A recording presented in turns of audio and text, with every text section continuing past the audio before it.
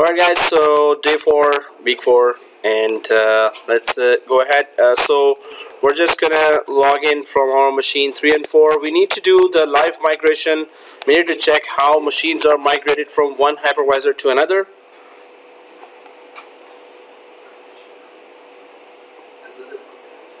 Okay. So last time we were able to do import export, right? And now we need to do that migration. So to move VMs from one hypervisor to another hypervisor, and in order to do that, there are different types of migration. But why would you even want to migrate virtual machines from one hypervisor to another? So there are many reasons here. And if we go ahead with those one by one, so what happens here is, suppose you have the 4 machines here. So the last two are right now hypervisors, and that's your first name 03 and your first name 04.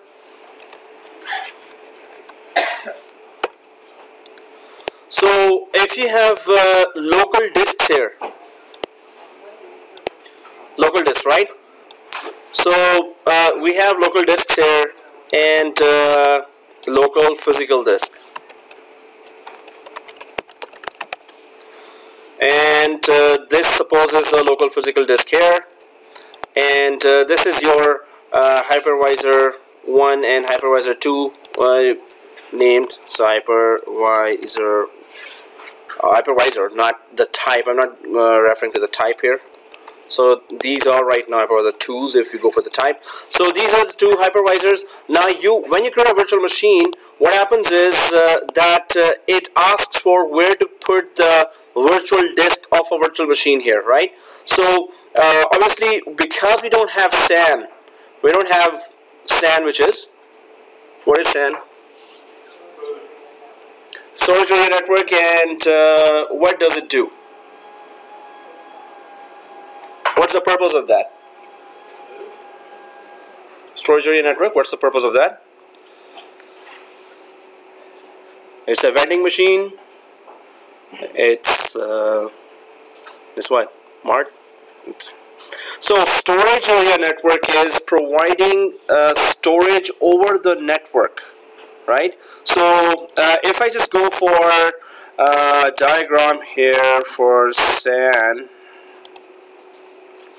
so SAN and EMC, so if I go for pictures here, so storage area network has a lot of devices that has rows and rows and rows of disks, right? So these devices, the only purpose of these devices is to provide disk space that small companies can't afford that. It would be medium to large size companies having 10,000 up to 100,000, 200,000 users who would be able to afford that.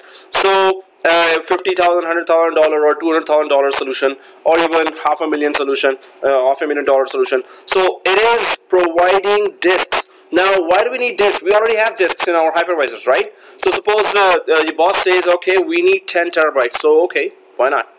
Go to the market and purchase those disks, 1 terabyte each, 10 disks you can put there, and you got 10 terabyte, right? So the boss says, no, actually I need 100 disks each, 1 terabyte. Now when I say 100 disks, now that's not physically possible in a server, in one server. Well, I've heard about having 60 disks in one physical server, but maybe it has reached 100 as well. So suppose it's a IBM server, right? So that would be just either a rack server like this or a tower server like this, but having 64 disks inside, maybe it's as big as this, and you might want to, these are all the disks, right? Hardly 10, 12 disks here. But if you have rows and rows of disks, sometimes there's a big server that you can have a tray, you can take out the tray and then there's rows and rows and rows and rows of disks. So then it is like 64 disks that could physically put. Suppose somebody says that, okay, in our server we need 200 disks here. So that's not possible now. Physically it's not possible, right? So if you need 200 disks there, then you need SAN or NAS. So SAN would be storage area network, and NAS is cheaper, network attached storage, right? So it would be cheaper to purchase. Even if you go to Canada Computers or Best Buy now, you can purchase NAS. It's like 2 disks and 2 disks and 2 disks, and they're all in RAID 1 configuration. So if one disk goes down, still the other disk can keep your data safe. So network attached storage, right? So normally this is of course very expensive, but obviously more reliable. And when you join a company as a virtualization admin or a cloud admin, so you would see SAN already there for medium to large size companies having big budgets there. So NAS can be storage, also can provide storage over the network, but for small companies. And so this is what we wanted to know first of all. Now what we are doing is, it's just a training environment. What's supposed to happen is when we create a virtual machine, its virtual disk should be actually created on SAN over the network. Normally what happens is, suppose your hypervisor 3 needs 200 disks, and that's like maybe 100 terabyte or 200 terabyte. You need a huge amount of space there, right? And every disk is SSD as well, right? Like super slow drive. No, solid state drive. So every disk is SSD and it is in SAN. So what happens is you are supposed to map as many disks as you can, as you want, for any of the hypervisors, right? You can map these disks over the network. Your network better be good then. Fiber optic networks or just Ethernet LAN network that you have right now. So you can connect over the network these disks to these two hypervisors, right? So the same disk is here connected, remote storage, and same disk is here connected. When I say same here, it is accessible from hypervisor 3. The same exact disk is accessible from hypervisor 4 as well. And what's the significance of that? What is the benefit of that same disk you have made available in 3 and made available on 4? Right now we don't have that kind of setup, but this would be our ideal setup. And these would be the horrible questions with a lot of twists there that I'm going to be putting in midterm and final term. So you would be at that time Googling, or you'd be going for those slides. They're not going to be written as statements. I'm just going to ask what is a concept of anything, right? So well, good luck recognizing that. So if you understand now, maybe you will be able to answer, but otherwise it's made to be tricky. Let's see. It's going to be open book, so you will have each other's support, I guess. But good luck with that support.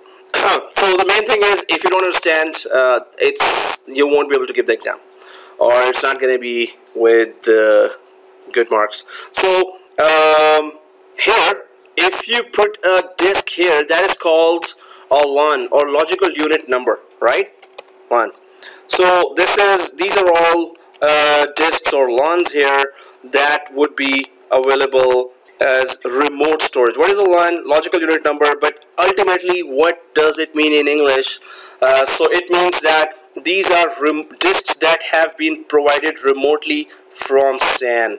And what is the significance of that? So when you're creating a virtual machine here, that virtual machine has to be created not on a local disk. That's unprofessional, or that's maybe small companies should do that. But you should be creating those virtual disks on LUNs here that are coming from over the SAN. But what is the benefit of that? What is the disadvantage of having the local disk created on a virtual disk of a virtual machine created on a local physical disk here? And what is the advantage of creating the virtual disk of a virtual machine on a LUN that is coming from SAN?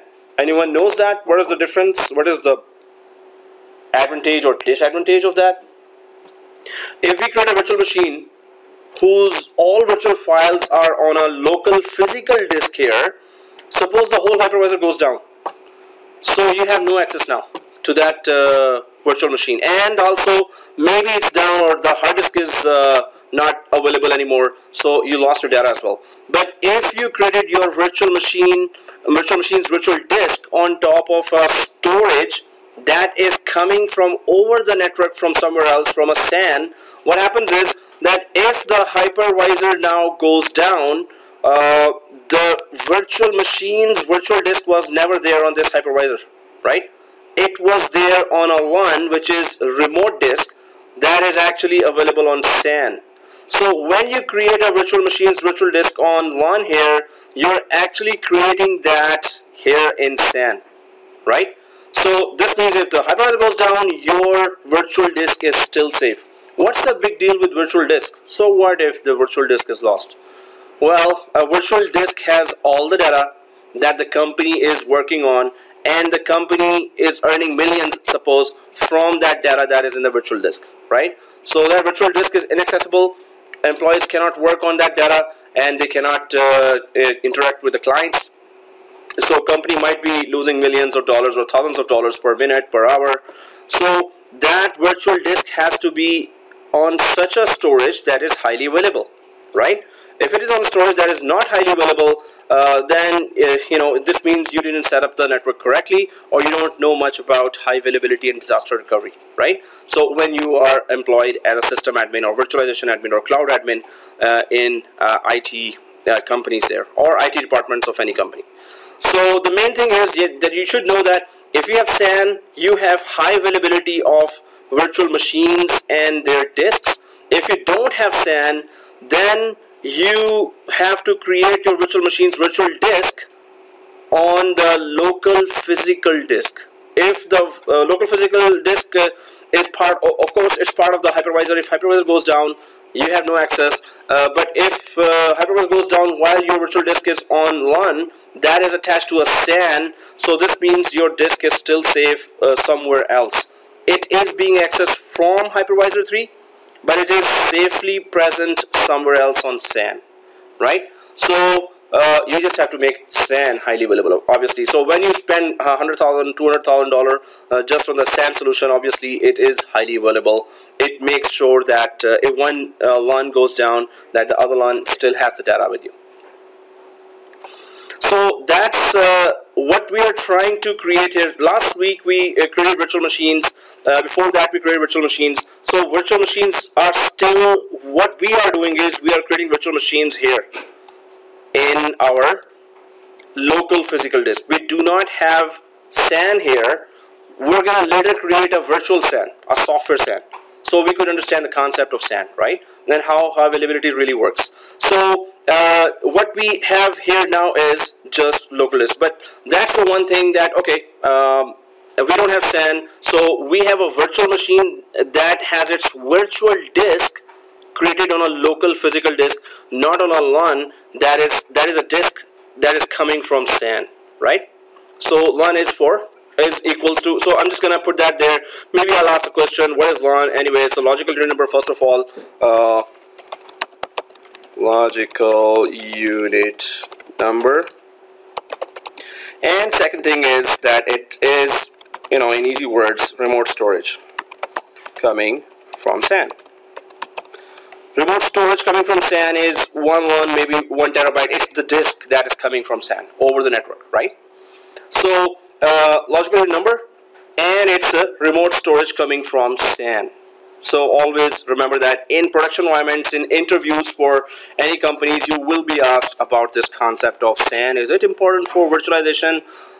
Well, it is so important that without that you can't imagine virtualization. So that's why, well, you can have virtual machines just like we have on a local disk, but then you don't have safety there. You don't have high availability there. You don't have disaster recovery there. It's not a professional setup. There is another alternate for that for smaller companies, because I'm talking about SAN here. So there is another alternate, which is vSAN, which is of course virtual SAN. what that does is, suppose the company says, hey, we don't have $500,000, $100,000, $50,000 for that SAN that you are offering us. So do you have an alternate solution that is cheaper but does the same thing? So yes, there is a software-based SAN called Virtual SAN. Virtual SAN, it uses local physical disks to create a highly available storage. Highly available storage. So vSAN is really getting famous here. Some companies are earning millions now with only this concept, vSAN. So it's just using local physical disks, and then it is creating a big highly available storage on top of local physical disks. Then you don't need to buy that SAN solution from EMC, from IBM, from HP, because those are expensive SaaS solutions. In all banks, governments, and big companies, hospitals, insurance companies, they will have SAN already there because it's very reliable. But this is for cheaper. It is cheaper solution, so I'm just gonna add that it is cheaper solution. Okay, so vSAN is also one option. Now, why all this discussion? Because first of all, I wanted to make clear that if we want to create a replica environment like a professional environment, we don't have that right now because we are still using local physical disk. We haven't created a SAN yet, and we haven't created a virtual disk of a virtual machine on top of a LAN because we don't have one, right? So now we're going to talk about another thing called migration. So first thing is the storage should be the recommended professional setup is that you should have SAN. That's the professional setup, right? And every big company you will have that professional setup. Second thing is that suppose one hypervisor is not performing okay. So how soon can you move the machine to the second hypervisor without a downtime? Right? So that's the second question here. So if I just create those machines again,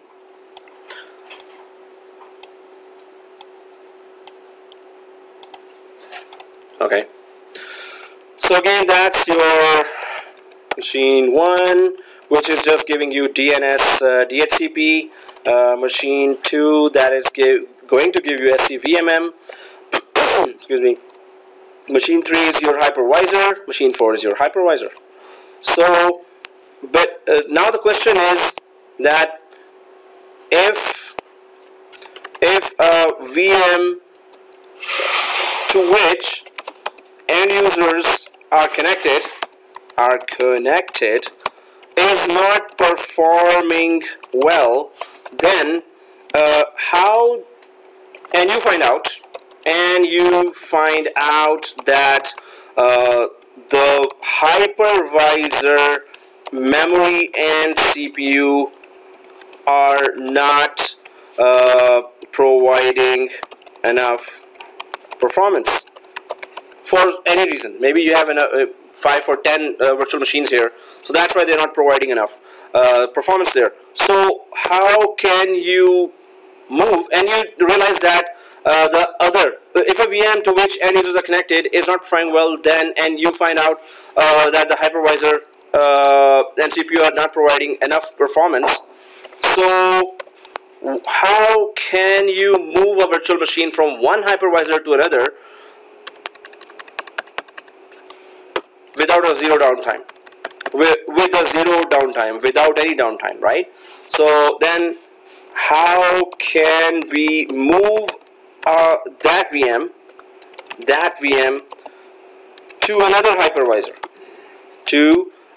hypervisor without any downtime or least amount of downtime? So now the scenario again is, this is our scenario here. So we still have here a physical disk here and a physical disk here in this hypervisor. Now this physical disk here is hosting our virtual machine, right? So if I just put my virtual machine here now, this virtual machine is here And when we create a virtual machine, it asks that where do you want to put the virtual disk. So we put the virtual disk here on the physical disk. Obviously, where else can we put? We have to put it on virtual disk. So now this hypervisor 3 is giving very bad performance. The CPU and memory are not enough. Maybe you have a lot of virtual machines here, right? And those virtual machines are really all consuming all the memory, and because of that, one virtual machine that the users are connected to is not performing well. The users are saying that the files are frozen, the files are not opening at all, or it takes really long time to open. The performance is unacceptable. So boss says that, hey, just move the machine right away. So if you want to move this machine from this hypervisor to here, so there are several ways here. You can turn off the machine and tell the users bye-bye, and then move the machine from this hypervisor to this hypervisor, right? So that is called cold migration, right? So we can move the VM from one hypervisor to another while it is off. So that's called cold migration. Cold migration, right? So in this migration, of course, users are not connected at all, and then you do the migration. Then there's a hot migration there, and that is the migration where users are actually connected. Machine is powered on. So we can move a VM from one hypervisor to another while VM is powered on. That is called hot migration, right? So we're going to do both type of migrations here. The only other thing to understand here is that within migration there are also two types, and I explained already that there's a SAN based migration and then there is local disk based migration. So we're actually going for local disk migration because we don't have a SAN solution yet available. The software SAN solution that we can make available, it's not still available with us, right? So that these two types. So we're going to go for both cold migration and hot migration. But we need to understand one more thing here is that there are let me just shared disk migration, and then there is no shared migration. So if we talk about that, shared disk migration and no shared migration, all the points are there as well. I'm going to put it in the slide as well. But the main thing is, do we understand what we are doing, right? So the no shared migration would be that if you have the hypervisors here,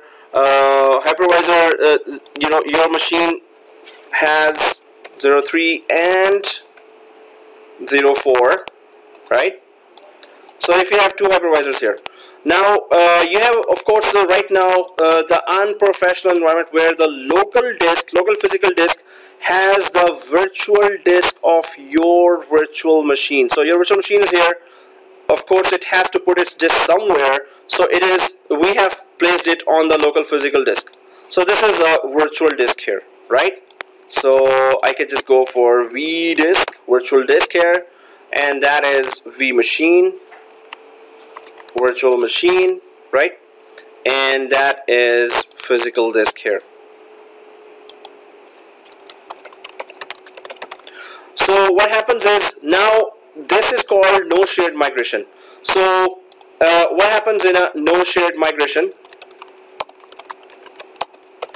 You don't have SAN, right? So the disks, the LUNs are not connected to any of the hypervisors. This means your virtual disk is sitting on a local physical disk. That is unprofessional, but that's what we have, and that's what local companies would have, right? So what would happen now is, if you want to move the machine, it's not only that the machine will move from one hypervisor to the other. Normally it sits on the memory of one hypervisor, and then it moves its contents from the memory of one hypervisor to the other hypervisor. So machine, not only the machine will move, but also its virtual disk will move as well. So So that is called no shared migration, where you don't have a shared disk, you don't have a remote disk, you don't have a LAN there coming from a SAN. You just have two physical disks, the source physical disk and the destination physical disk. And virtual machine changes the hypervisor, the virtual disk also changes the physical disk and a hypervisor as well. So that's what we're going to do now. We're going to just make sure that the virtual machine moves and its virtual disk also moves, right? So in no shared migration, the points that we're going to make there. Okay, so the points that we're going to make here is that it includes the no shared migration. It includes the disk being migrated along with the virtual machine configuration files. It is normally done during off times when employees are not working on the virtual machines remotely. It takes much longer time for the VMs to migrate from one hypervisor to another. Why would it take longer time for this migration to happen? It will take long, maybe all night. It will take all night to migrate a virtual machine. So why would it happen? Because the virtual disk it is being used, suppose this virtual machine is being used, it's a file server. It is being used for 5 years. File server, suppose, this is a file server. And it is used for 5 years now, and it has a lot of data inside. So maybe that virtual disk is 80 GB, 100 GB, 200 GB. So it might take all night for the virtual disk to travel from one hypervisor to another hypervisor. It might take all night for that, right? So that's why, because the disk also travels with the virtual machine, that's why it's going to be a long migration. So in this migration, the virtual disk also moves with the virtual machine. So that's why this type of migration takes a lot of time, and because of the size of the virtual disk itself.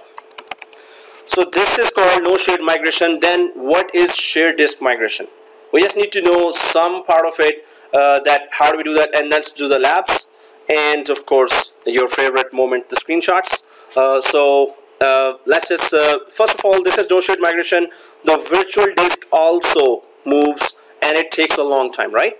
So if we go ahead with the shared disk migration, and that's your fourth diagram now. So you have those hypervisors there, hypervisor 3 and hypervisor 4.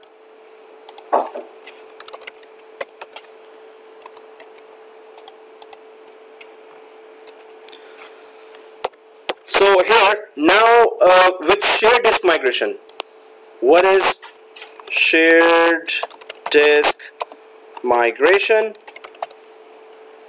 So it's as the name says, it has a shared disk, right? What does that mean? So this means this is a large company. You have purchased a SAN solution already. So you have a SAN solution here, rows and rows of devices or tower devices that have a lot of disks there, and so if you have purchased that SAN solution, so of course everything is easy then, everything is fast then, right? So this SAN solution is here, suppose, and then what happens is you map lots of disks from over the network here, maybe 200 disks here, 200. So these disks are called LANs. They are shared storage, right? So connection to that hypervisor, connection to this hypervisor, right? In our case, suppose we have 3 LANs here. Now these disks are just available over the network, right? So they are available over the network. So what happens is that if you create a virtual machine now in a big environment, this is a big environment, right? So it will ask that, where do you want to create the virtual disk of this virtual machine? So you will say yes, of course, on the LAN. So you have a LAN available and you create a virtual disk here of a virtual machine, virtual disk, and this is virtual machine. So if you create a virtual machine, virtual disk here, now again the same scenario. The performance is so bad. The end users are connected to this file server here, and the performance is very bad. The users are calling you, hey, can you just make this performance better? I'm opening a file and it's not opening, or it's not opening after some time. This is unacceptable. This is a peak hour of working, and we can't just wait like this. So you determine that, okay, yes, I can see that the Hypervisor 3 has a lot of virtual machines here, and they're all looking for, they're all using this, sharing the same RAM and CPU for that hypervisor, physical hypervisor. So why don't I just transfer this one where the users are connected and they're complaining? This time in shared disk, when you migrate, only virtual machine moves, but the disk does not travel in shared disk migration. So if the virtual machine moves here, it still has a connection to its virtual disk from Hypervisor 4 as well, right? So that's why it will take milliseconds for the virtual machine to migrate from Hypervisor 3 to Hypervisor 4, and this means that all of a sudden users will see, whoa, that's a very good performance now. What did you do on the other side? So you can just say magic, but what you did was that you had SAN, your virtual disk never travels here, and it is sitting on a remote storage, the storage that is already coming from the network, right? So your virtual disk is here, your virtual machine has a communication to that virtual disk. As soon as it moves from Hypervisor 3 to Hypervisor 4, that same LUN that is attached here to Hypervisor 3, that same LUN is attached to Hypervisor 4 as well. Or this is a remote disk that is attached to Hypervisor 3 is the same disk, remote disk that is attached to Hypervisor 4. So as soon as virtual machine reaches here, it still keeps its connection to this virtual disk. So virtual disk may be 200 GB space there. It may have a big data there, but it doesn't have to travel. So that's the one-liner there, that in this migration, the virtual disk does not move. Only virtual machine moves. So it takes, the migration is done in seconds or milliseconds even. So the difference between SAN shared disks and the local disk is that with local disks you have a bad performance or it takes a long time. With SAN based disks you have very good performance, and it does take seconds to move over to machine from one hypervisor to another, or even a millisecond. So it just is done within that. So as soon as the virtual machine moves to another hypervisor, maybe that hypervisor has a lot of RAM and CPU, that's why you moved it there. Once it moves it there, so all the users who are connected to the virtual machine now will see a very, very good performance there, because the machine is on a hypervisor that may have less other virtual machines, so a lot of RAM and CPU is available, right? So that's the main purpose of that shared disk migration, and then no shared migration here. And also, if you go to the third diagram here, the types of migrations there: cold migration and hot migration, and then there is SAN, and then there is virtual SAN, that storage area network here, and virtual SAN there, right? Okay, so since we are very much enjoying this discussion, and okay, so now we got your attention. Woo!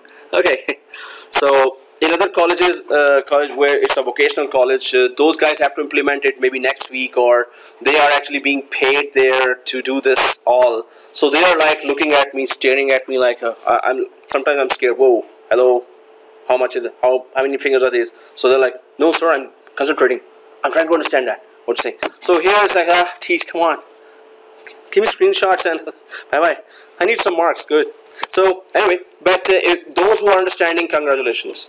Those who are like, okay. So it's your choice, right? Well, at least, I tried to explain. So there are those who are understanding as well, and that's really good because you need to get a better job, right? So get a better job sooner. And if you want to do certifications, I have all the material. Just email me and I will send you that material. And whenever you have time, you can go for those professional certifications. Without those, you won't be able to get a better job sooner, right? So all the material there, but the material covers some of that as well. I can go for all theory 3, blah blah blah blah blah blah blah, and then give you all lots of marks, and you go ahead and woohoo! I got A+ in all those. Can I get a job because of this knowledge? No. Okay, so where's the vocational college where they really go for labs after and hands-on labs and really in-depth? I'm gonna pay attention there a lot.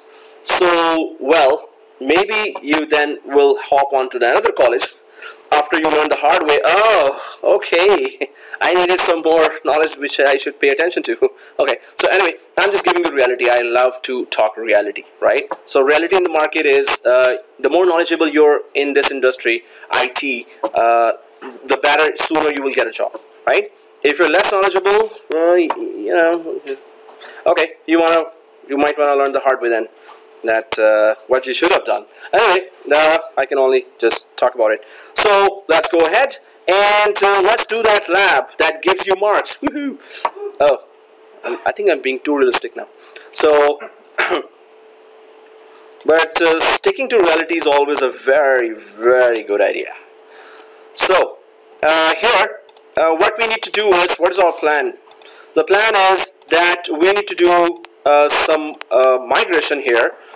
We need to move the machine from hypervisor 3 to hypervisor 4, while that machine's disk will also move from hypervisor 3 to hypervisor 4. So virtual machine and its disk will both move from 3 to 4. Now we're going to do that. The first lab is, of course, the major steps here are that major step number 1, configure both hypervisors for migration, right? So we're going to configure the prerequisites. Then second thing is migrate, okay, do code migration from 3 to 4, hypervisor 3 to hypervisor 4. Then third major step is do hot migration from 4 to 3 for the same machine. From 4 to 3 for the same VM. You migrated cold migration, which is powered off. Hot migration is it is powered on now, right? So configuring all that and making the machine move from here to there, and it should arrive intact, right? So it should not be in bits and pieces when it arrives at 4, because all user data is there, right? You lose user data, your job is in trouble, right? So what we need to go for is, let's just start doing the prerequisites there finally. And here, so no shared, yeah, we talked about that. Shared, we talked about that too. So live migration, no shared prerequisites. So edit domain admin to Hyper-V administrator security group. Let's just go for those prereqs there. Now prerequisite number 1 is that they should have the same processors, right? So we can just check mark, or we can just imagine that yes, that is done, that is not done, etc., etc. So all hypervisors must have the same processor type. So if they are all Intel, it's going to migrate, machines will migrate. If they're all AMD, machines will migrate. If half are Intel, half are AMD, machines will not migrate. So the processor types must be same or exactly the same generation at least, right? So in our case, I think the processors are same generation, and that's good, man. So the thing is that you guys are really quiet, and I really appreciate that. The other class, tomorrow's class, and it's the section that was with me for last 4 months before.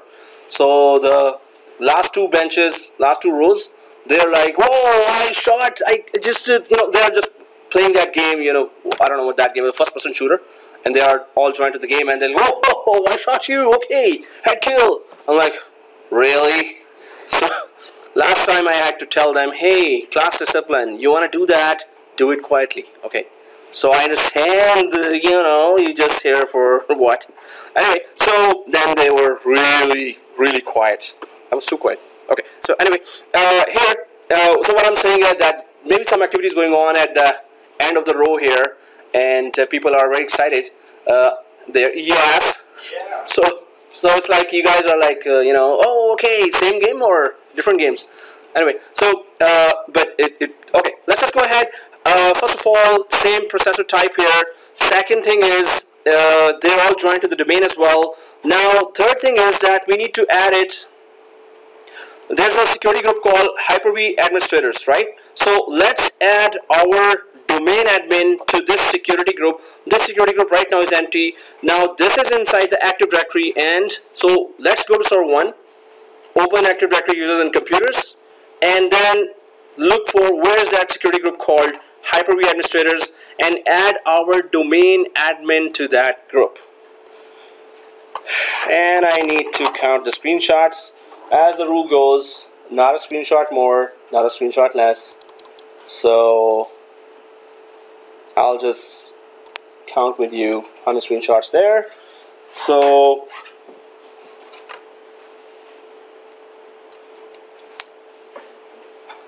okay. Oh man, 25 screenshots. Should be 60, 70, 80 screenshots. Or 100, yeah. Let's do 10. You mean 110, right? Just 10. I'll wait on that one. Okay. Okay guys, here, so let's just go to server 1. Am I recording that all? Yeah. Okay. So once we are on server 1 here, and open Active Directory users and computers,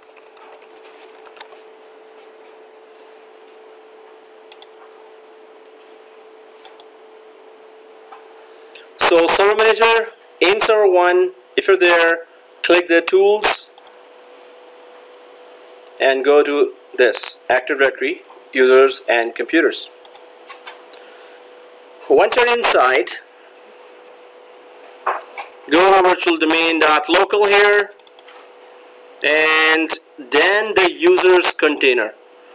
Inside you should be seeing, if it's not there then we're going to have to go to built-in, but is it there in H? Oops, it's not there actually.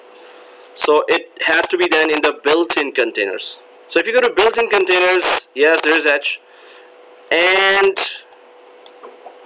so this is the security group to which your domain admin should be a member, or whichever account you logged in from, it should be added to Hyper-V administrators. Although it has all the privileges to do anything, it's just good to do that. So what is our account name with which we are logged in? It is your first name admin, right?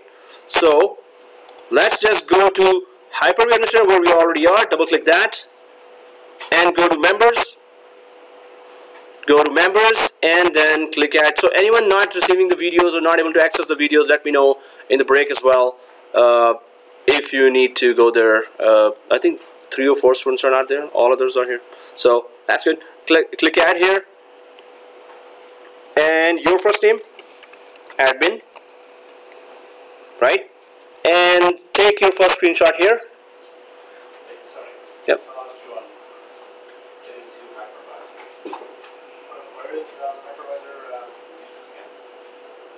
Hypervisor users? Is it the hypervisor administrator? Is that built-in? Yeah, it is in the built-in container. Built-in container. Nice. And then double click. So I'm inside this Hyper-V administrators. If you're there, I went to members. Members and then add. Are we all there? And if you're on this screen of members and add, and you have just added, so you can just click the check name, or before the check name, just take a first screenshot here. So I'll just type 1 here. This means 1 screenshot. Are we all here? Well, if without check name you have taken a screenshot, that is also okay.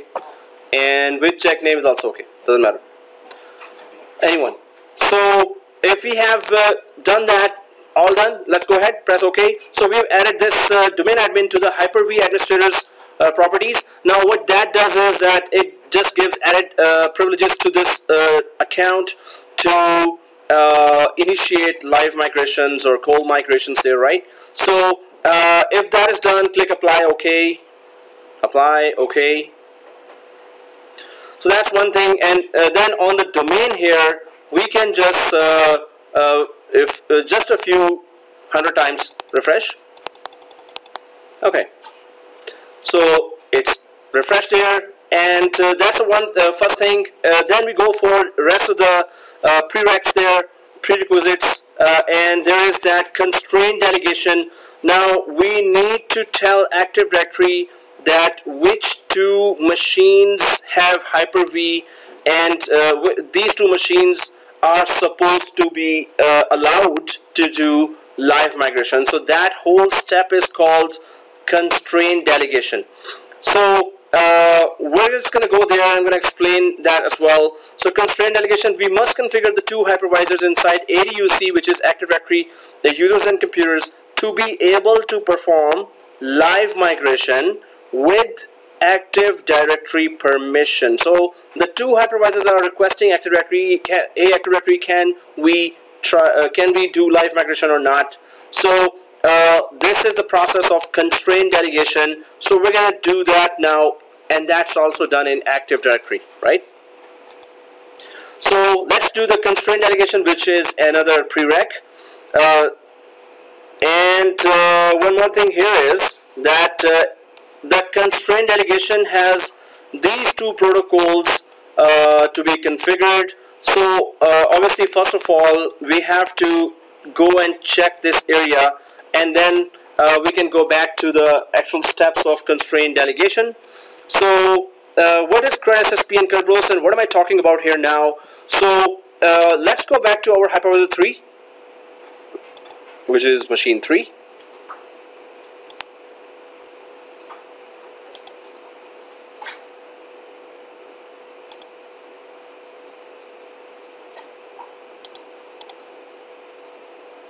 So I'm in machine 3 now,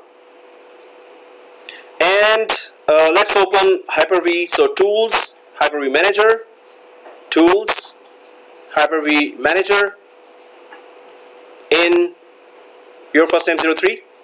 Once you're inside your first name 03 here, and you've opened the Hyper-V manager here, so click that your first name 03 again inside the Hyper-V manager, and then right click on it. Let's go to Hyper-V settings. I hope everyone sees that. Okay, so once we go inside Hyper-V settings here, so we can just go down to this live migration section here. Now once we're inside the live migration section, so we can do several settings here, and one of the settings here is actually related to constraint delegation. So first of all, instead of configuring this area, because we just talked about constraint delegation, so do you see the plus sign here on the left side? Click that plus sign, and then you see advanced features. So if you click the advanced features here, well, there's that use credential security support provider CRUD SSP and use Kerberos. So we're not able to select it. It's grayed out.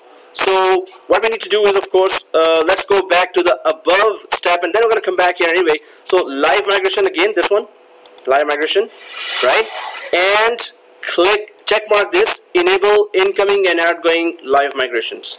So we're going to enable the migrations of virtual machines from one hypervisor to another. So in case they have bad performance on one hypervisor, they can be moved to another hypervisor, so they can get much better performance in terms of CPU and RAM.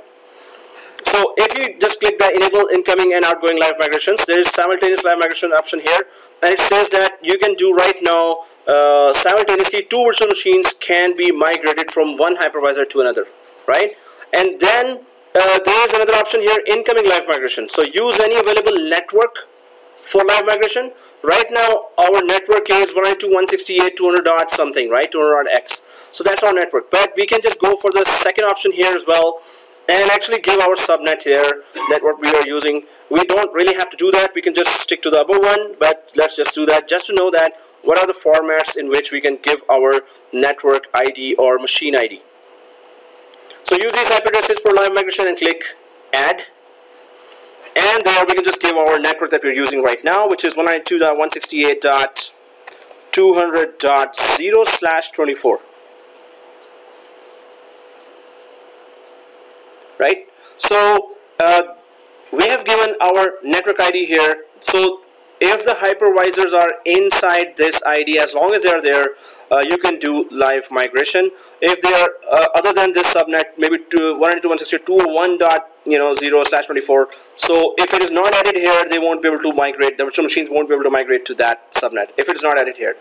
If after we have added a specific subnet, so you have to add all the subnets that will be taking part in the migration. So press OK here. Now it should look like this. So that's your second screenshot. Take a screenshot here.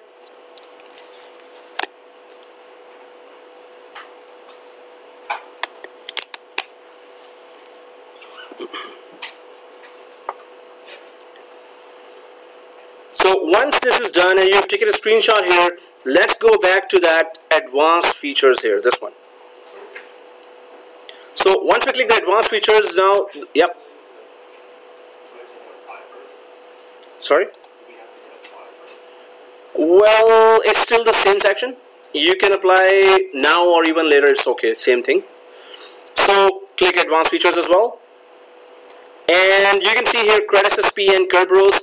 The only thing to understand between the two is that CredSSP is used when you are sitting in front of a hypervisor and logged in directly to a hypervisor and then initiate a live migration. So CredSSP is used when you're sitting in front of the hypervisor machine in a data center and you're logging in locally there, like local still domain account, but you are in front of it, you're logging in with the machine directly. So that's what we are doing. We are in front of our machines and we are logging in. So the CredSSP would be the best suitable way of connecting to the hypervisor and initiating live migration. But in companies, normally you are given, when you join a company after a tough interview, then you are given either a laptop or a desktop to remotely connect to. Suppose you are responsible for 200 hypervisors there. Each hypervisor has 50 or 100 machines there.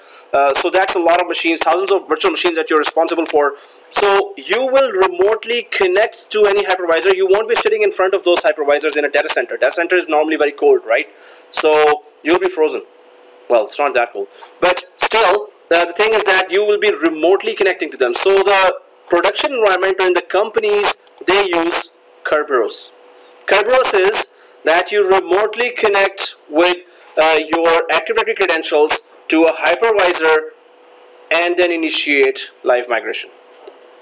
So again, CredSSP, you are in front of it, hypervisor, and you log in directly inside a hypervisor with Active Directory account. And Kerberos says you remotely connect with the remote desktop or with PowerShell and then initiate a live migration. If you want to use Kerberos, which means you will be remotely connecting, which is normally used professionally in all companies. So you have to, if you selected that, you have to do the extra steps of constraint delegation as well, which we were about to do back there in the Active Directory. But I wanted to show you first that this is the area that you have to select first. Then you can do constraint delegation, or you can even do constraint delegation before. Then you have to come here. Then you can't use CredSSP. Then you have to click the Kerberos, because normally you will be doing that in the companies as well when you're remotely connecting and initiating live migration instead of directly connecting. So we're going to click use Kerberos. Then we have to go back to Active Directory and configure the constraint delegation option there. So use Kerberos is there. Second thing is there's a performance options here as well. TCP/IP, compression based, and SMB based. SMB is server message block, and that is a protocol with which Windows share files with each other, right? Windows machines share file with each other with SMB. So compression is that when the virtual machine is traveling, it's going to be compressed, all the data will be compressed, and then you're going to migrate that virtual machine. So this means that it's going to be migrating faster because the data is compressed. It does take some toll on the CPU and memory because it's going to compress first and then it's going to decompress on the other side when it reaches the other hypervisor. Then there's TCP/IP, which is going to be slower because it doesn't compress, it just sends the data as is from one hypervisor to another when you're doing live migration. So that's your third screenshot. So take a screenshot here where use Kerberos is selected. Take a screenshot here where use Kerberos is selected. So once you're done with that, that's the third screenshot, and now click apply and OK. So I'm sure that you would have taken a screenshot where your name is clear there. Yep. Good. You're stuck in? It's stuck at the logo. Oh, really? I tried restarting. Well, okay, there's a tissue.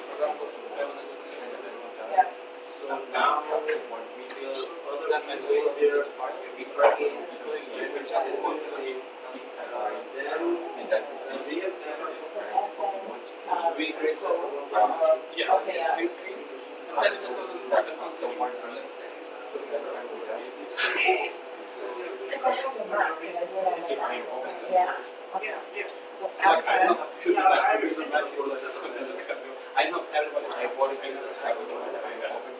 That's this.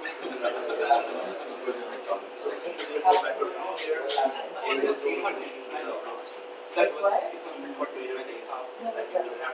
Yeah, this is only the but the yeah, I'm sure that having sort of yeah, it's hard sometimes because some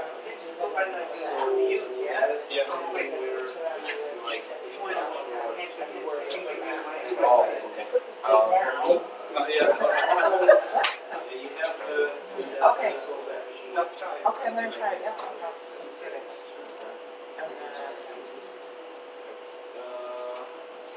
Oh, that's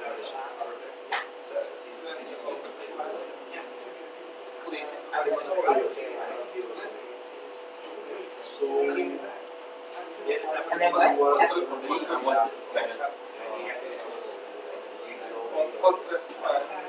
Control? No. Control CTRL.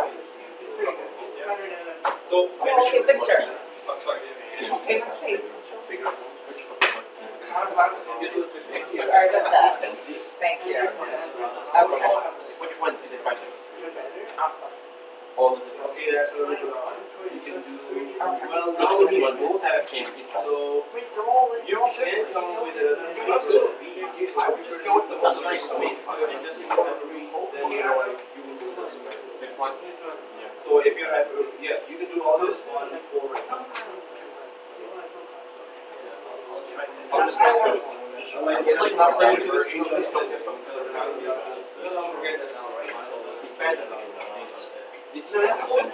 No, it's not. This is actually ultra. Look.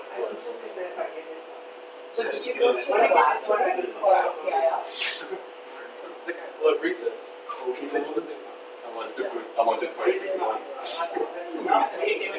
Okay.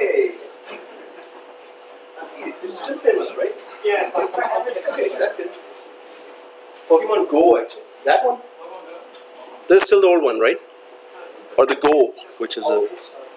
You actually go. Okay, so let's go. I was recording all this. So let's go ahead. And what we were doing here was, we're going to do exactly the same thing on Hypervisor 4 as well. So let's press OK. Hey, didn't we have a machine here? But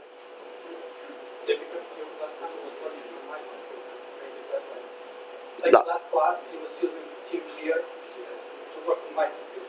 Oh. Yeah, okay. Yeah, you're right. Or maybe I use these for migration already with the other class. So let's go for our Hyper-V manager here in Hypervisor 4 and right click on 4. Seriously? We never created any virtual machine here? Okay, there's something wrong with mine. Or I'll just create some machine. We never created on the VM4, only on VM3. Yeah. I have a virtual machine. Oh, I don't have any virtual machine. That's not fair. Yeah, we have a virtual machine. Okay. I can copy it from virtual machine.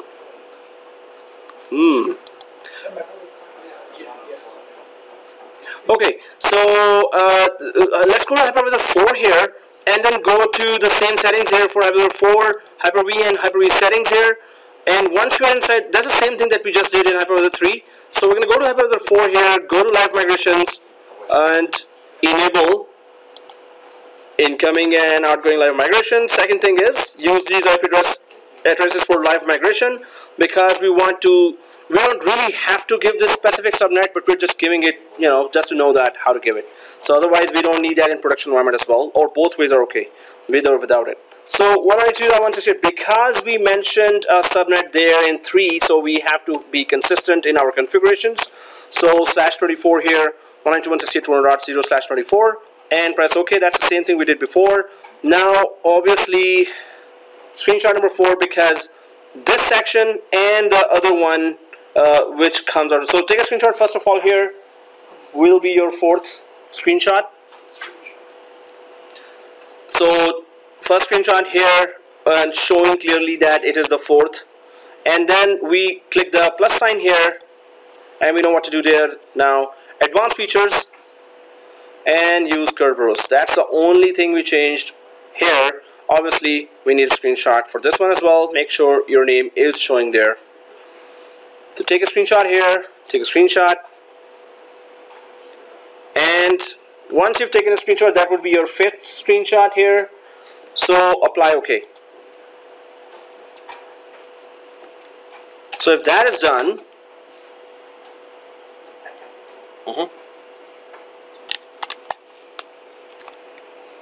oh, Tim Hortons already closed. 7 o'clock. Too late. The building one. Okay, so if you've done the configuration for both with Kerberos as a protocol selected there, because we're going to remotely connect, or in the production environment at least we will be using that, so we need to know the whole procedure because of that. So if you've done on both hypervisor, let's go back to our Active Directory users and computers on server 1.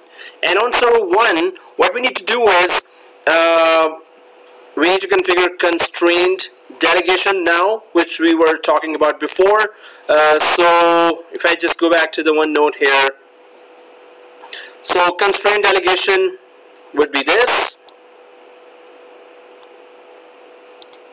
So we must configure the 2 hypervisors inside ADUC to be able to perform live migration with Active Directory permission. That's what we're about to do. So that's why we are doing that. So Active Directory could allow us to remotely connect to the hypervisors and initiate a live migration. So that's going to be securely done with the help of Active Directory. So let's go for those steps here. Now you have to be careful here a bit. So let's just go ahead. First of all, we go for computers container here, and there are those 03 hypervisor and 04 hypervisors. We know that Hyper-V is installed only on 3 and 4. So let's go for 3 here and right click, and we need to go to properties of hypervisor 3. Make sure all these steps are correct, because ultimately you have to do a live migration. First we're going to do together, then I'm going to give you a task and you're going to do migrate back as well. So let's click properties. The question? Whoa. Do we all see that? 3 and 4? No, you may not have added it. You were saying that when you click file and open. Oh, but here, yeah. This means it's not joined to the domain if it's not here. Or if you check the domain controllers, there should be one here, right? So if it is, so maybe you have to disjoin and join again. Yeah. Oh, again. So guys, well, if you can, you should have external drive, 250 GB maybe. That's, I think, $25 or $45 here. But that external drive will really save you a lot of time and marks, like if you're way behind because of the machines are not performing. So do copy it in an external drive here. Okay, so 3 and 4 here, right? So if you see that, right click on 3 and go for properties. And once you're in properties, you can go for delegation. So I'll just put it to the right side so we could see this screen as well. And then the delegation tab here, this one, right? Once we are there, then click the trust this computer for delegation to specified services only. The services that we're about to select now, they take part in the live migration process. So we are telling Active Directory, hey Active Directory, we are asking your permission to enable these services so we could do live migration on Hypervisor 3, and the same steps we're going to do on Hypervisor 4 as well. So how do we add those services among lots of services there? If it is selected already, click add. Once we click add here, then there is users or computers. That's the only button here, right? So click that, users or computers. So where do you want to add those services? So it is the your first name 03 hypervisor where we want to add the services. It's not a user, it's a computer. So check name here just to make sure it got the hypervisor name, machine name here. If you all got it, press OK. We all got it, right? Yeah, your hypervisor, this is what we right clicked here. So that's the computer name. So press OK here. Now you see a lot of services, long lists of services here, right? So if we can drag this column a little to the right side, now the first service on this computer here is what we need is CIFS. But there's one other service we need. So yeah, you have to keep it selected and keep the control key pressed. So I'm gonna keep on pressing the control key now on the keyboard and keep going down like this slowly or fastly. And then if I drag it, you see that second Microsoft Virtual System Migration Service. Select that too. That's the two services we needed. But now you can just release the key, control key there. But I'm just gonna carefully go scroll up as well. Yeah, it is still selected. If I scroll down as well, yes, that is also still selected, right? So press OK. So this is what you see. These are the two services on this particular machine you're selected. So drag it a little further like this and take a screenshot. So this screenshot only required 6th screenshot. Obviously we're going to do exactly the same thing on the Hypervisor 4 as well. So this process will allow hypervisors to let us remotely connect to them and then initiate a live migration, right? So if you see those two services there, N3, let's exactly on this page we're going to take the screenshot of for hypervisor 4 as well, exactly with these two services added there as well, right? So if that is added and you've taken a screenshot already, now click apply and OK. Now I'm going to go and do exactly the same steps on hypervisor 4. Suppose there were 50 hypervisors, so that would have been a long list of tasks. And well, there are PowerShell commandlets for those. Any problem? Okay, so here, if you go for hypervisor 4 here and click properties, then we go for delegation, and then we go for trust this computer for delegation to specified services only. If you're all here, then we click the add button here. We click again users or computers, and this time it's the hypervisor 4, your first name 04, the machine, and check name, always check name, and press OK. So it will list the services what you want to run, for which services you need permission from Active Directory. So CIFS is the first one, and we know the drill now. Keep pressing the control key on the keyboard and keep going down. Oops. And well, we just expand that and just so then simply check if both are still selected. Yep. Yes. Okay. So press OK here. And first expand the column, then take a screenshot. Expand the column, now take a screenshot here. Will be your 7th.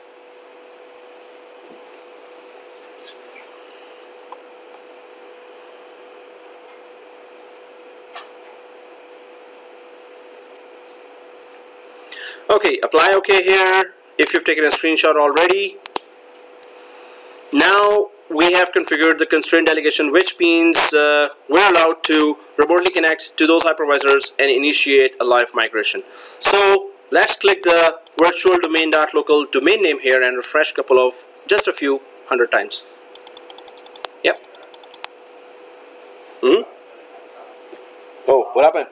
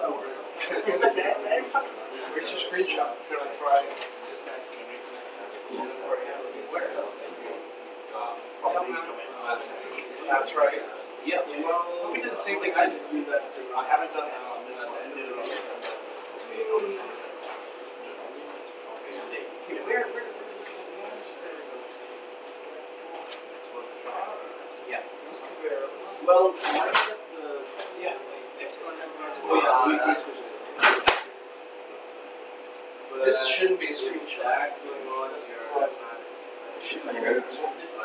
Yeah. Are you not at You don't have this? No, what? I have this. See? It doesn't have this. 7. So what's P? Oh, yeah. Let me see A. Let me see this. Yeah, that's right. So you're good.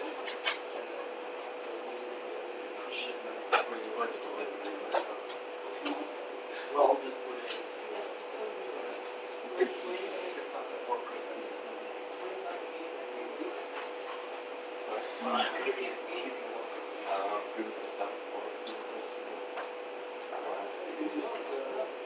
You're leaving this main, you can just put this main right.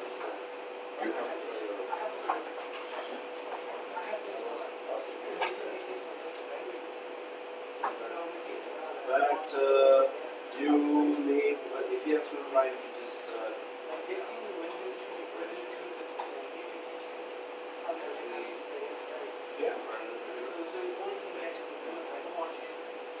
I'm soon attached to that last one as well, but for permission stage, transfer permissions to the will take time.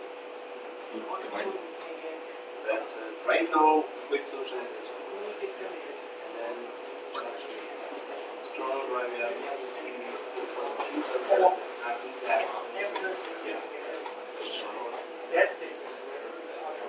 Well, so this join and join? Other than that, that's what takes like so it keeps on happening. Yeah. But then we can't watch it. Oh yeah. I don't think we can do more. Okay, so how much do you get?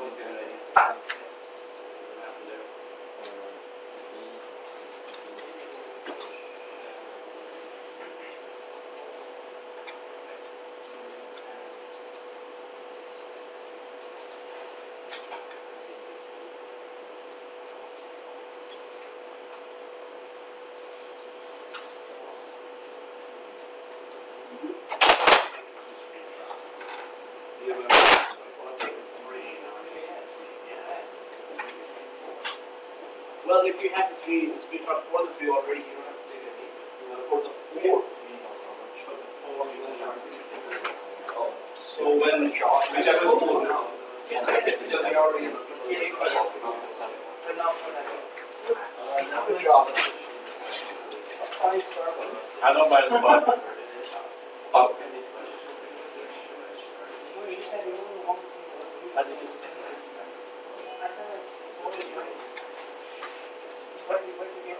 that's when we must go that. So you can just email it.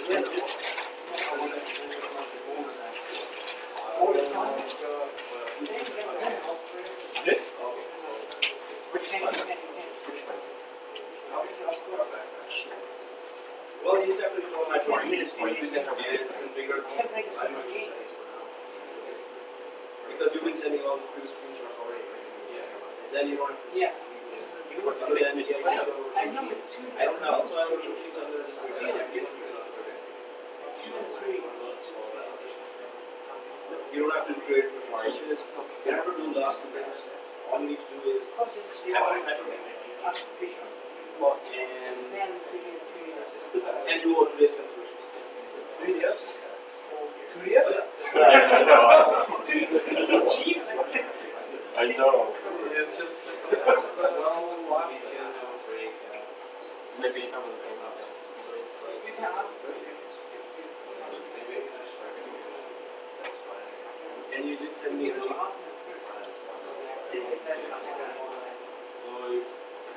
yeah. So those 3 lines are added to the BMS file. That can be right down. So yes. Oh, 80 bucks. Yeah. No, he went for. It's still working though. Does it work? Yeah. But it Well, yeah, the break.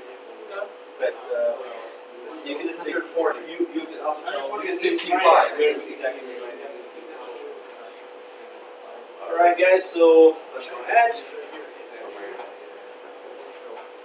Oh, bad. Okay, so we're back here, and this is all being recorded.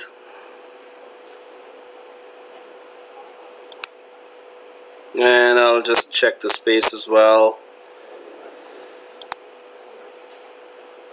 19 GB, 76 GB. Okay, not bad. Oh, 19 GB. Serious?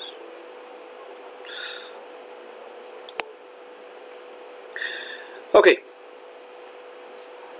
Here, once we have done the constraint delegation, let's go for the next prerequisite here.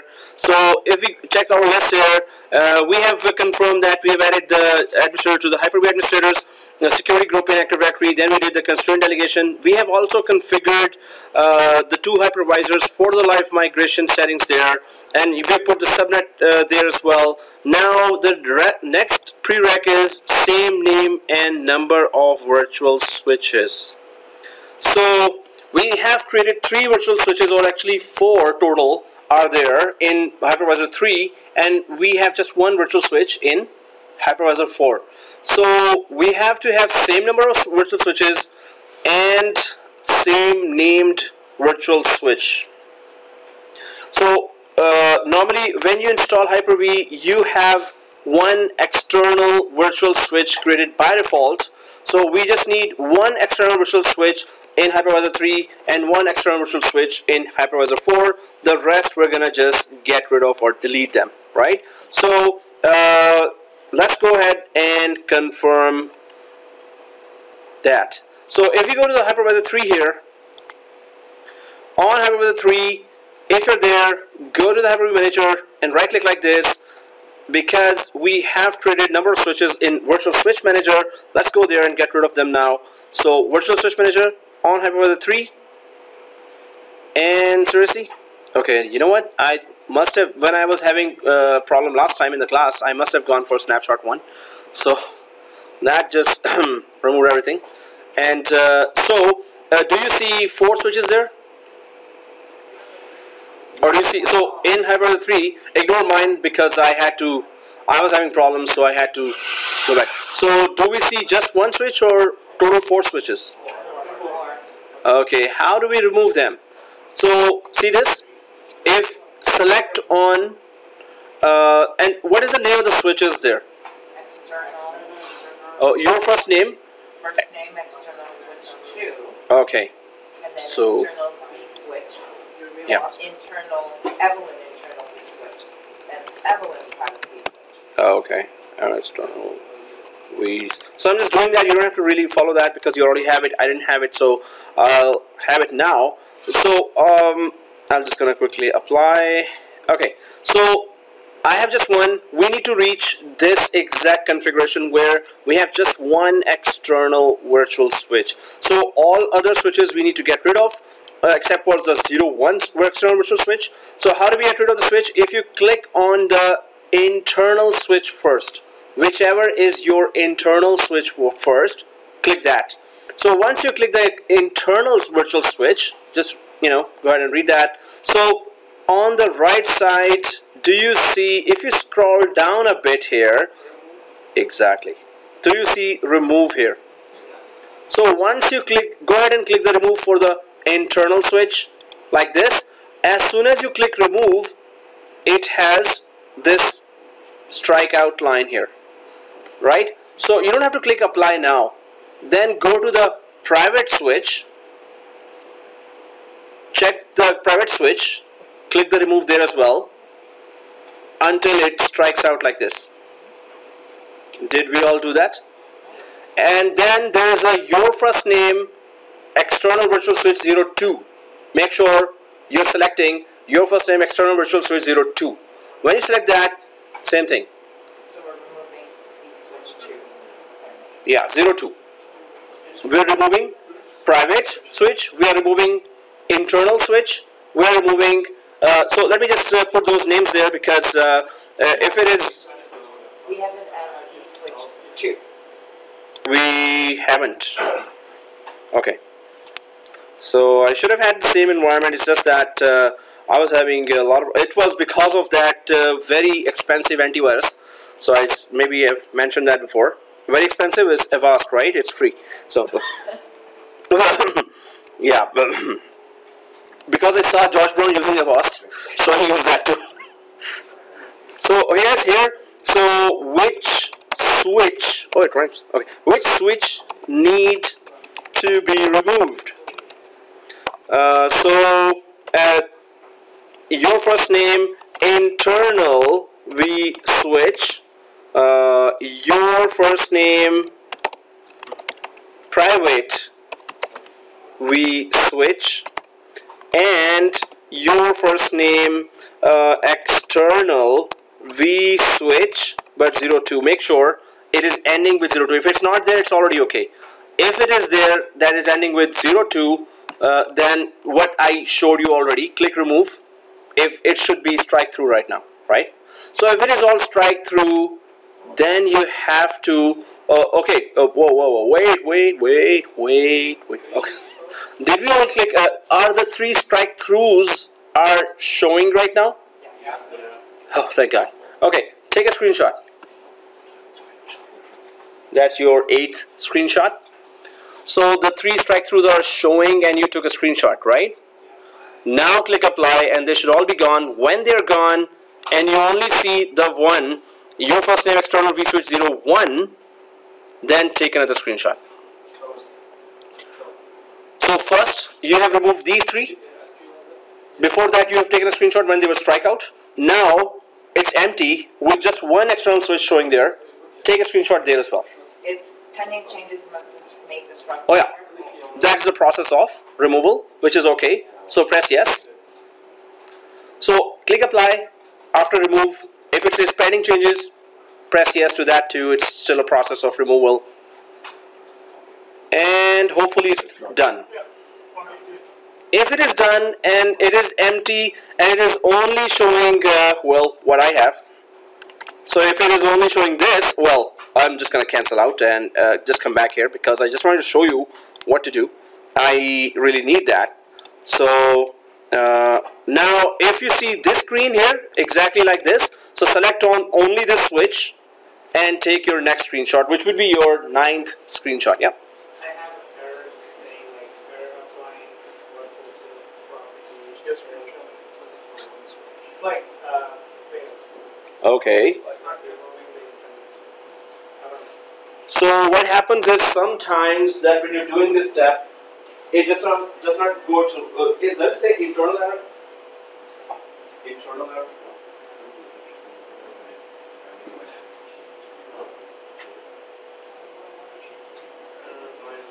That's same thing you put. So scan that. So do you have your virtual machine connected to that? Can be needed because it's being used by running virtual machines or assigned to travelers. Well, also so press. So guys, if your machines are running, power them off, and then come back into that. Oh yeah, yeah. Oh no, it should. Yeah. Do that. I'll just power off the virtual machine. Oh yeah, I understand. This is the virtual machine. Right, virtual machine inside the network. So yeah, if it's running, turn off. And then try again.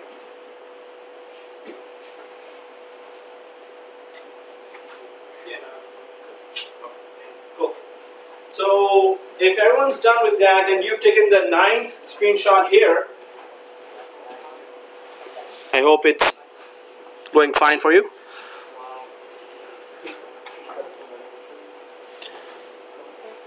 So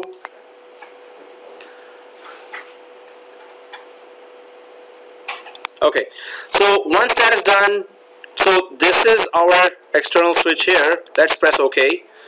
Done, right? So we needed 2 screenshots. One screenshot with strikeout 3 switches. Once they're all gone and you have just one switch, take another screenshot. If that is done, let's go ahead. So we're just cleaning our environment for live migration right now. Yeah. So when the 3 strikeouts are gone, then it is kind of empty with just one virtual switch showing there. So one screenshot for that too. So here, let's go for the second hypervisor. Let's just check what can we make similar exactly to the first hypervisor. So if we go to the second hypervisor here and right click here, which is in the virtual switch manager, we just have one virtual switch there, right? And it exactly looks like this for everyone, I guess, right? Exactly like this. So all we need to do is just simply change the name to the one we have in hypervisor 3. So it will be your first name external vSwitch01. So it should be the exact same name.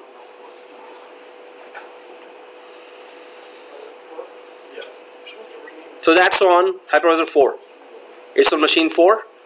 It's on machine 4, hypervisor 4, and so if you've done that and click apply, yep, yeah, if you've done that, take a screenshot here as well. That would be your 10th screenshot. So on hypervisor 4, that's the only switch there. We're just renaming it. That's the only switch there. We're just renaming it. So once you have renamed, whether you click apply or not, just take a screenshot first of this new name of this virtual switch, external virtual switch of hypervisor 4, and apply OK. So apply, it's okay, right? So it's just done. If you've taken a screenshot already of this now with a new name, then press OK as well. We're going away, right? You understand what we're doing? Right? So if that is done, let's go ahead. Done, right? Okay. So now the prerequisite where the virtual switches are supposed to be the same number and same name actually. So that is also done. For the live migration, many things have to be carefully gone through. So I'm just gonna go back to the prereqs here. Now there is that prerequisite of concern designation done, same name and number of virtual switches, that is also done now, right? So configure LM on both hypervisors, which is live migration. We already did that, right? So configure LM, because remember where you put the Kerberos setting there, that was the live migration on both hypervisor. So we go down to, that's it. Let's start doing our migration of a virtual machine.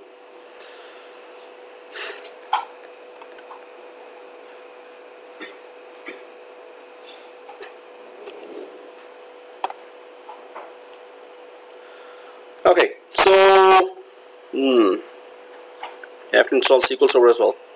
So later. Now I don't have a virtual machine, but you have two virtual machines, I guess. Two virtual machines you have, or one? One on 4. Oh, one on 4 only, right? Yeah. Okay, so let's go to 4 then. Oh, I'm on 4 actually. So, well, I had to, as you know that I had a problem and I had to go to snapshot 1 just to check that if that's the solution. It was that very, excellent antivirus, not hypervisor. So anyway, I'm just going to quickly create a virtual machine which you can ignore right now. So I'm just going to go for that virtual machine, same settings. You already have that virtual machine. What's the name for that? That's your first name, VM01, right? Exactly. Okay. So next, and then generation 2 was this. You don't have to do that, guys. You don't have to do that. And I think it was 1024.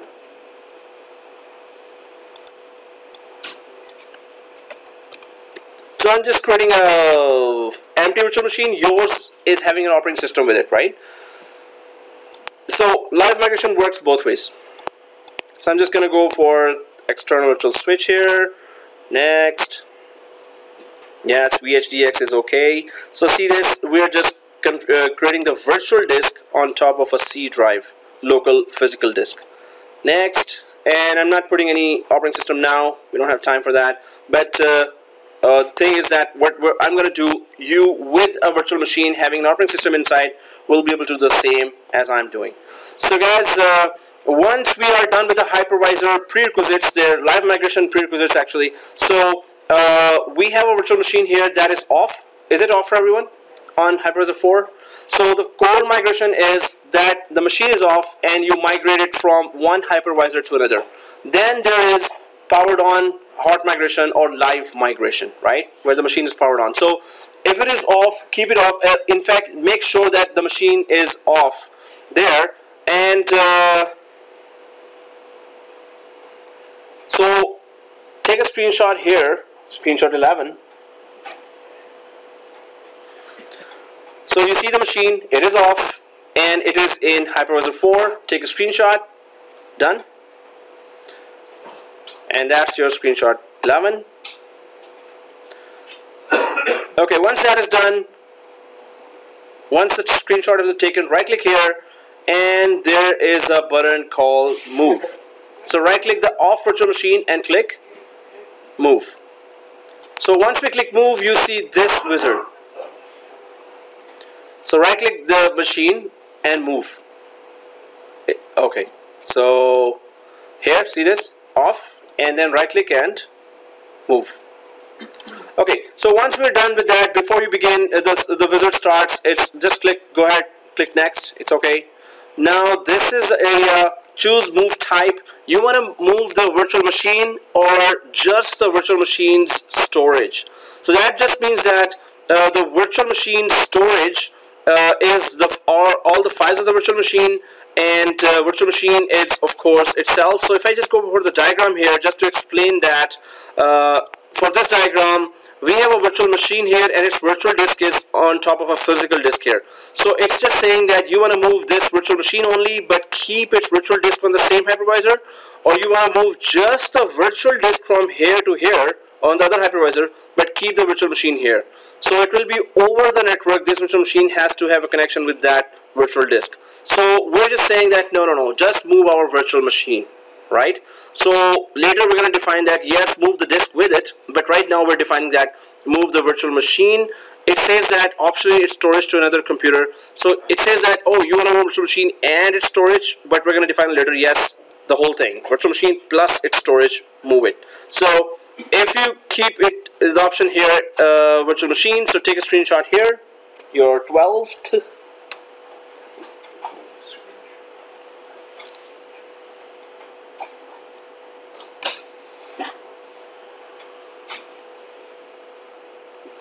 So once you have taken that screenshot here for the move the virtual machine, and of course your name must be showing there in every screenshot, so click next. Now it says that which computer, which hypervisor is your destination computer. So click browse. Obviously you're on 4, so 3 is your destination hypervisor. So click the browse button here and just type your hypervisor 3. Yep.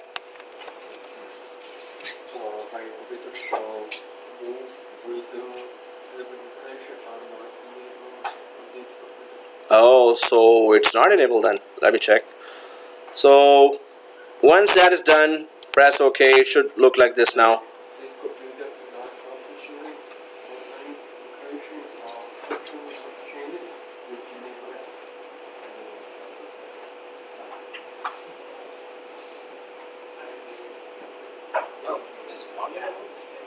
So in hypervisor 4, right? So it's not on here.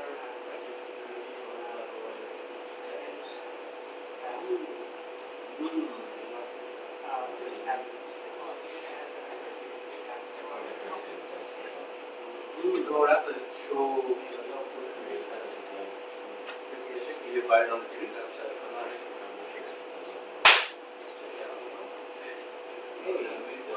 Oh, geez. Hey, let's see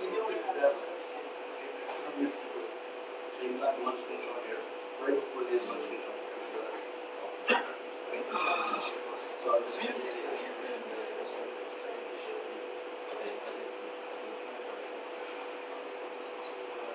Yeah, there you go. So, but you have to do that one.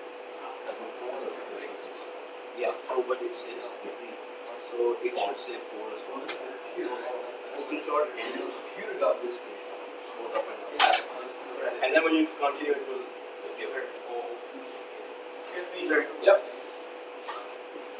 It's asking for Did you log in from local administrator? Oh, yeah. You should be logging in from your name admin. And then do that. So log out. Well, yeah, go back to this one. And yeah, put your credentials here, but whenever, again, it's going to ask credentials, you have to keep on putting credentials. It's, yeah.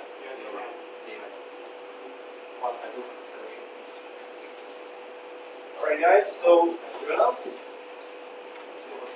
Alright, so guys, are we looking for a break or? Keep it going. Which means, let's take 5. which means early retirement or not retirement? Early retirement? No. Early retiring from this room meant. That was a stretch. No, so guys, what are we looking for here today? Of course, we all want to go early, but this means you're sacrificing a break, or you're saying let's take 5, right? So it's Let's start at 8. Yeah, start at 8. so what's the time now? Like 7 minutes. Okay, so 8:05.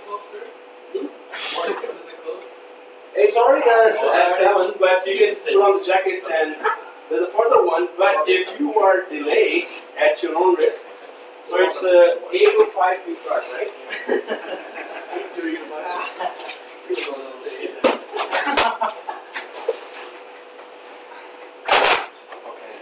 Check the screenshot. Did you take it?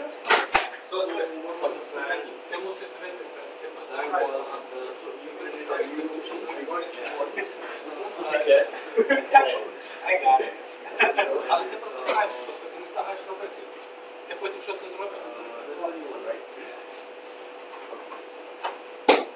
Bishop, sorry. Can you just do my hand? Well, yeah. Oops, thank you. Okay, get the screenshot. Well, it takes time for writing it. Converse, two. 3. Might be a monkey. Before exactly 4 minutes. Which number 4? But you put the 4. I put the 4. I don't know, man. Look. Okay, I have it. 5.5. Number 5. Okay, number 5. 6. 6. What do we mean? Number 7. Oh yeah, it's on the 7. Let's show 6. Number 8. Number 8. Can you send me the picture? No, Close. Let's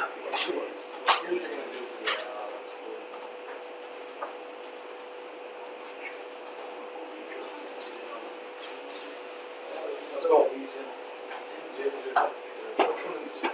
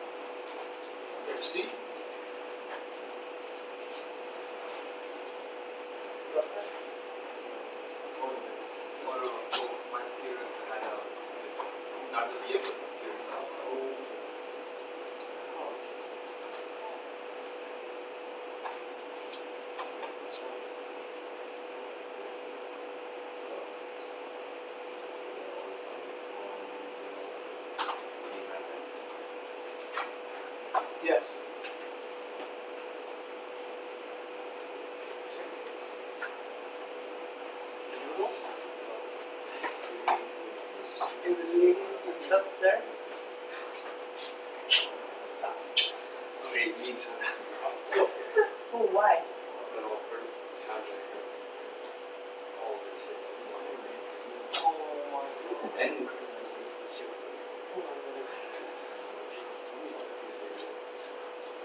Microsoft, check out like expert right for the break. Yeah, but then like I turned it back on. Yeah, I'm gonna bring my external drive. And I will cry. Literally. No, Marcus is installed. It's like, they do work. It's after that. But even if I put it there, you Oh, see good point. a snapshot of it.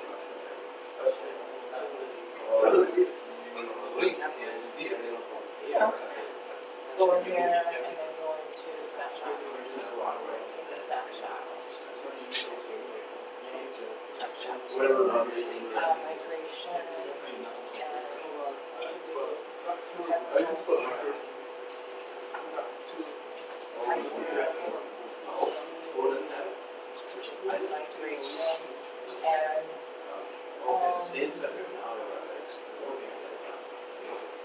constrained. That's going to take long.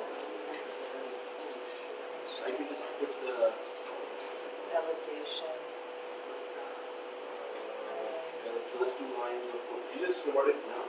Sure. Oh, could you come those two lines? Should be answered if your comfortabilities. When you think it's too short, because we can count these. You do all of them? Yeah, he made them has a decent level. He also kept it in external drive and changed it a lot of stuff just to be secure. So Done.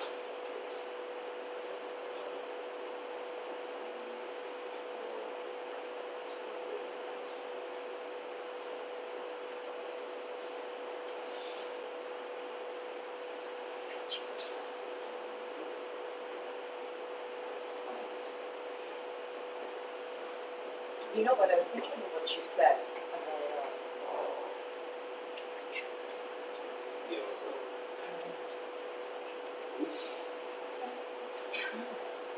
since I'm thinking of that, I'm gonna tag a lot of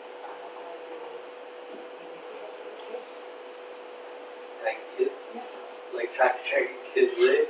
I'm on board. That's pretty basic.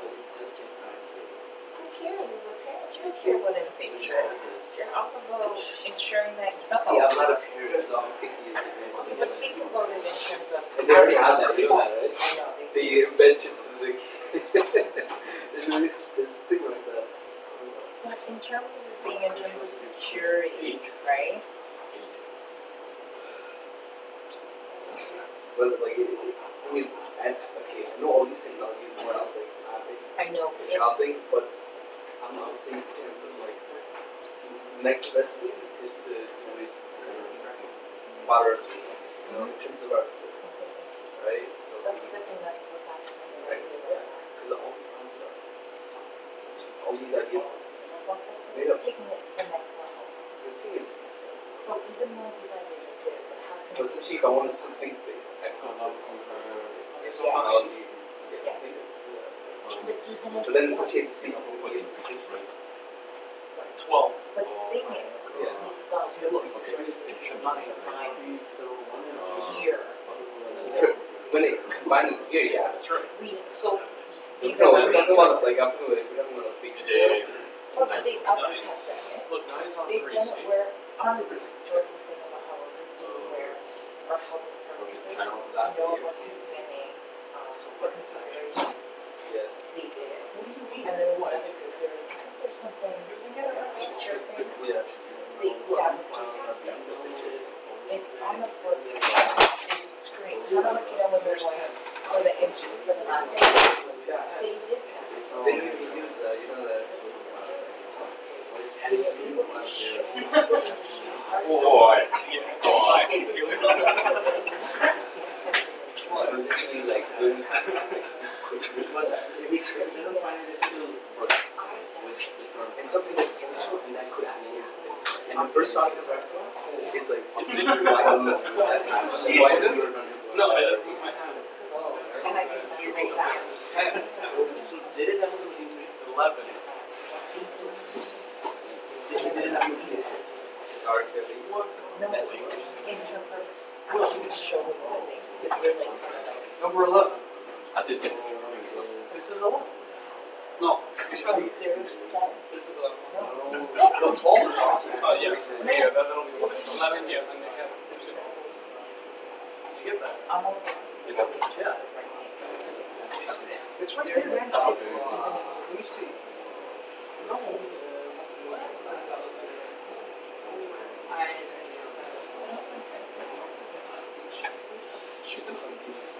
Look, you broke like I didn't type this. Choose alternative. There's 11. And this is something But I that might want to play the reference because I might be.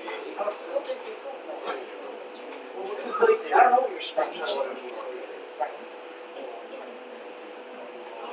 well, this, so it's wrong. Look, it's 11. Look, 12. No, I definitely fit, but you know, the idea just came to me the way you're talking. To be honest, I'm not very confident in terms of talking.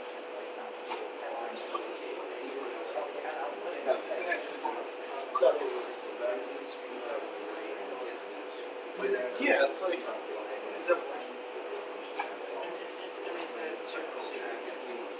And Is it whatever? or no. Yeah.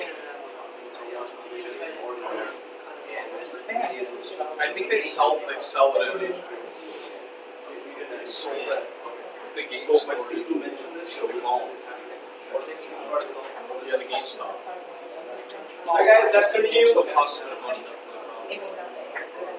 We're all here.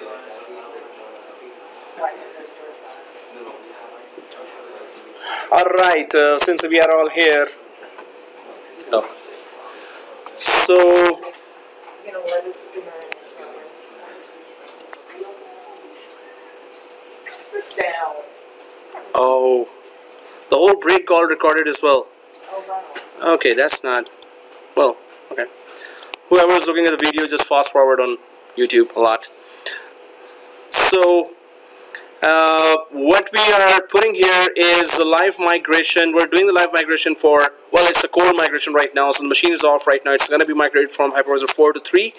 And we're putting the destination hypervisor here. Have we all put it? Oh, wait, what did you do? So this is just asking that, oh, you want to migrate from a virtual machine from hypervisor 4 to hypervisor 3. So give me the destination. So yes, we know that we are on 4. We're giving the destination as hypervisor 3, so its name has to be there. So are we all here? 1 second, sir. Okay. I think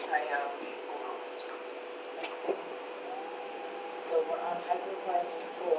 And Yeah. we're staying Mhm. So we're moving 1 to 3 to 4. So we're moving the virtual machine that is living inside Hyper-V here. This virtual machine. Okay. It is in 4. We need to move it to 3. So it will not be a copy. It will actually move the files from here to there. Last week, That was another way, import export. okay, yeah. And this is another way to move the machine from one hypervisor to another. This is called migration, that is called import export, as we did that. So we're all good? Cool. So, okay guys, so let's go ahead and we have given the, okay, we're good, right? We can go ahead? Okay, so, and yeah, we're about to be, yeah, this. Okay, so your destination, right? And click next. So guys, here move the virtual machine's data to a single location.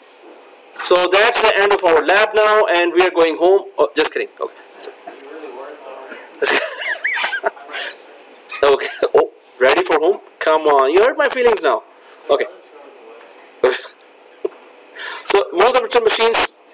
Yeah, other class, half of the class is normally doing from home all the labs, half of the class in the other section. But I don't know how they're managing it because they have to come here. It's not easy. So get it over with and, you know, while you're in the class. So move the virtual machines data to a single location. Now it is asking that, okay, when the virtual machine, which virtual machine we're talking about? This, okay, this virtual machine moves from hypervisor 4 to hypervisor 3, where exactly do you want these machines, virtual files to be landed on? Which area of virtual hypervisor 3 should this virtual machine have its file put on? So what we're gonna just create that folder. We haven't created any folder inside hypervisor 3. We're about to create, but it's saying that you want a single location. So move the virtual machines data to a single location. Move virtual machines data by selecting where to move the items.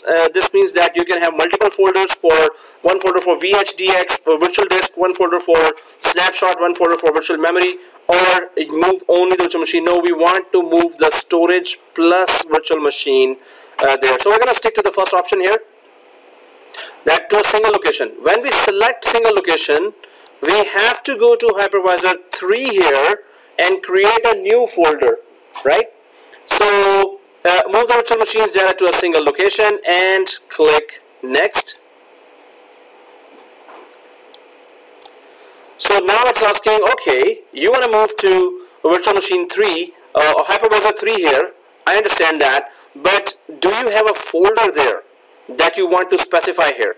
So we haven't created a folder yet in hypervisor 3 where this virtual machine will move to. So while on hypervisor 4 you can keep it like that, on hypervisor 4 you can keep this screen as is and go temporarily for a short time here, go to hypervisor 3. Let's go to hypervisor 3 here and go to the yellow folder of hypervisor 3, File Explorer, right? I am on hypervisor 3 now, and then we can go to this PC and C drive of hypervisor 3. Inside the C drive, let's just create a new folder where this machine is about to come when it is migrated. So just create a new folder, right click a new folder here and just call it your first name exported VM, or actually sorry, your first name MIG dash VM, migrated VM, right? So your first name MIG dash VM.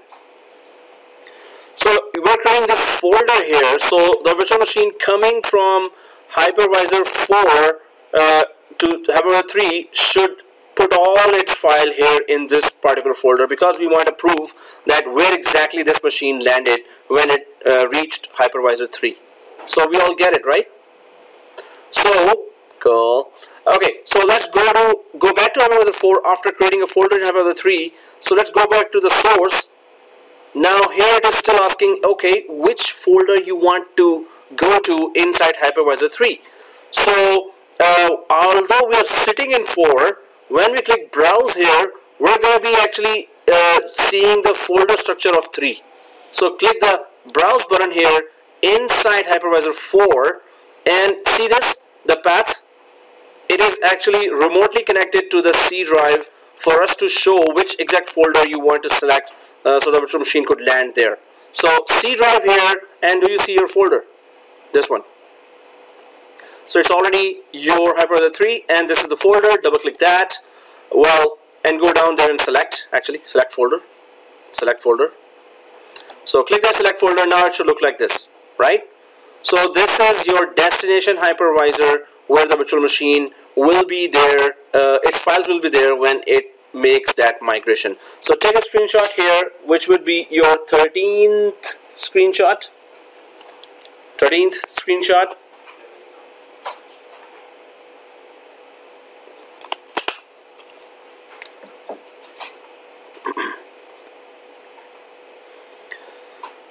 So let's go for this and then click next if you've taken a screenshot. So this is a summary here, which is good, and that would be your 14th screenshot. Ouch. This is a summary which would be your 14th screenshot. Take a screenshot here. take a screenshot here. Once you've taken a screenshot, now if your firewalls are already off, I hope they're off.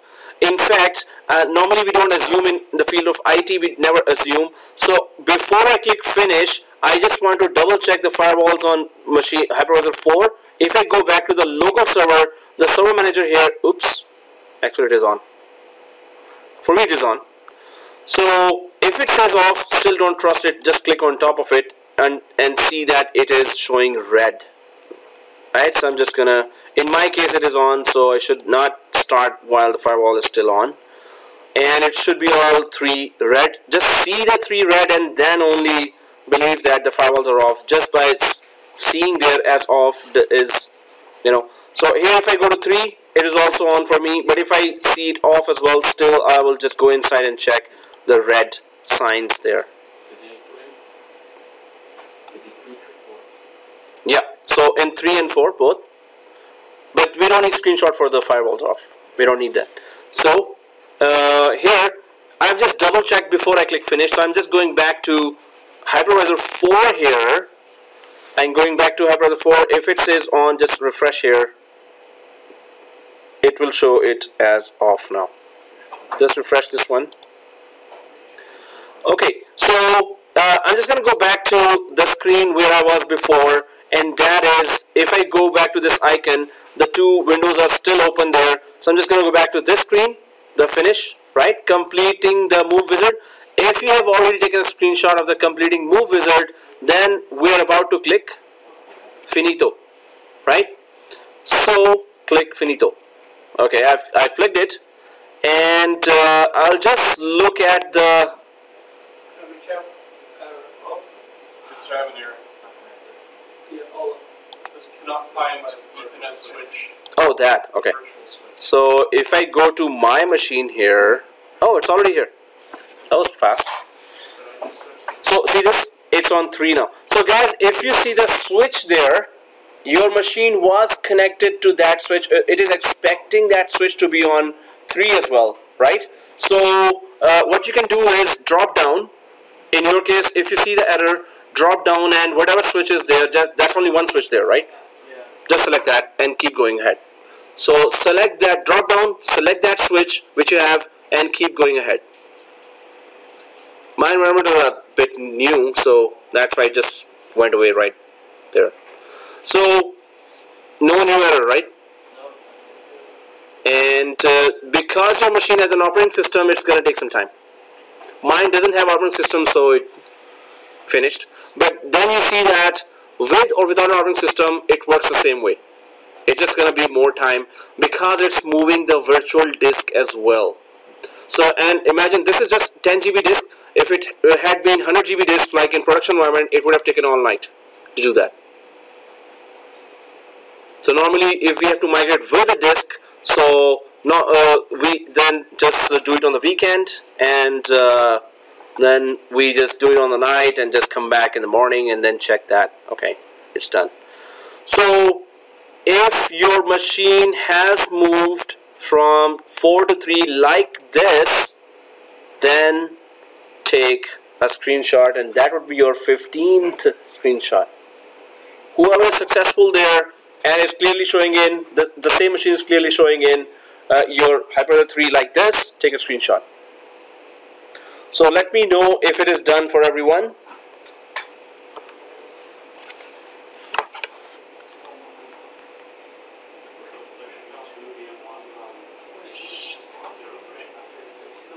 Sorry?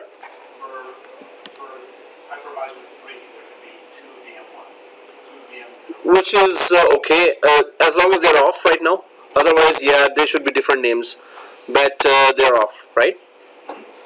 As long as they're off. So, guys, the one that was reached, that got migrated, let's just rename it to right click. See this? Is it done for everyone, first of all? Oh, okay.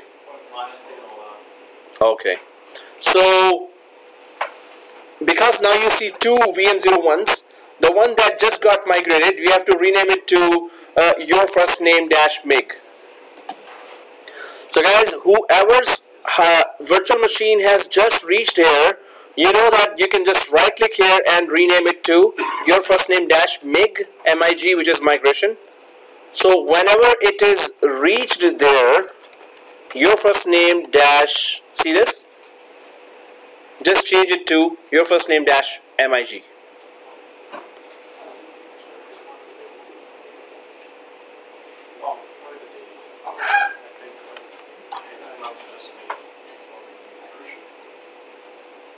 So do we take a screenshot before we rename it or after we rename it? Well, if you've already taken a screenshot before renaming, it's okay already. So the next one is actually a task, which means I don't help, you do it yourself, good luck. Oh, I mean like, yeah. So, are we all done? Oh, no? Okay. No, not yet. Let me know if it is yes yet. So, guys, here, let's just talk about the task, right? Oh, done? No, actually, talk about the task is good. Okay. Okay, so it is yes yet.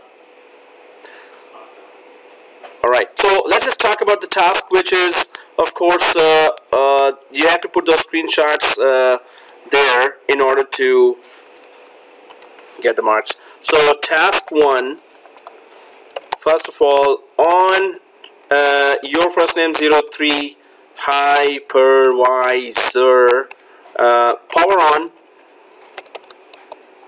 your first name dash MIG VM.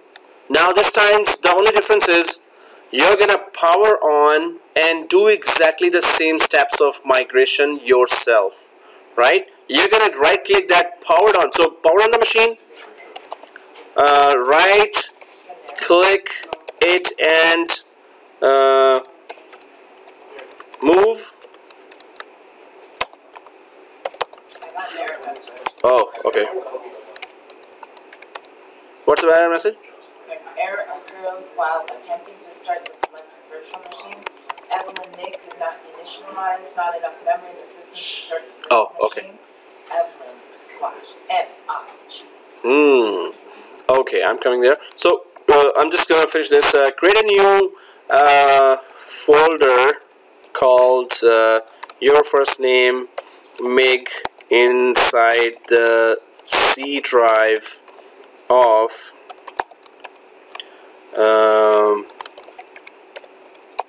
hypervisor.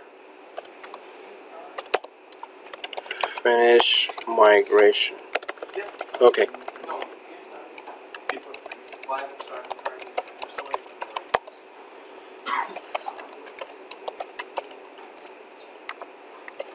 Take screenshot of this VM successfully migrated to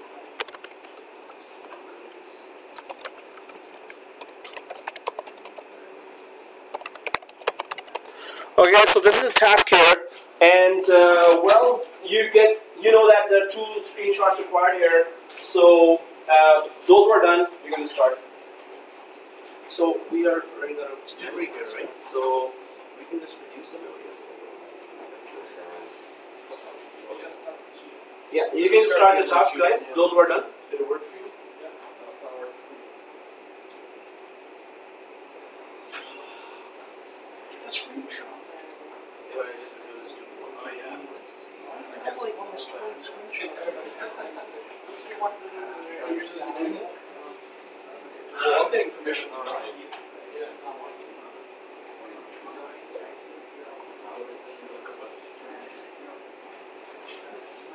My GPA is going down. Good.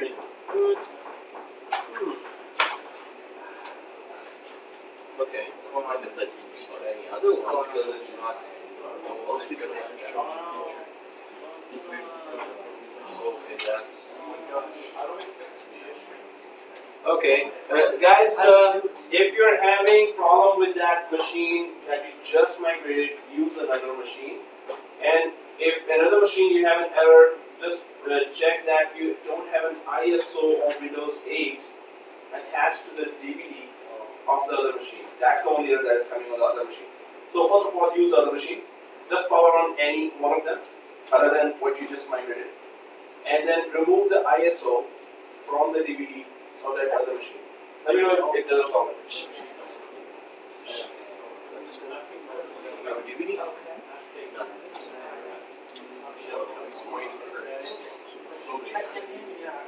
Okay.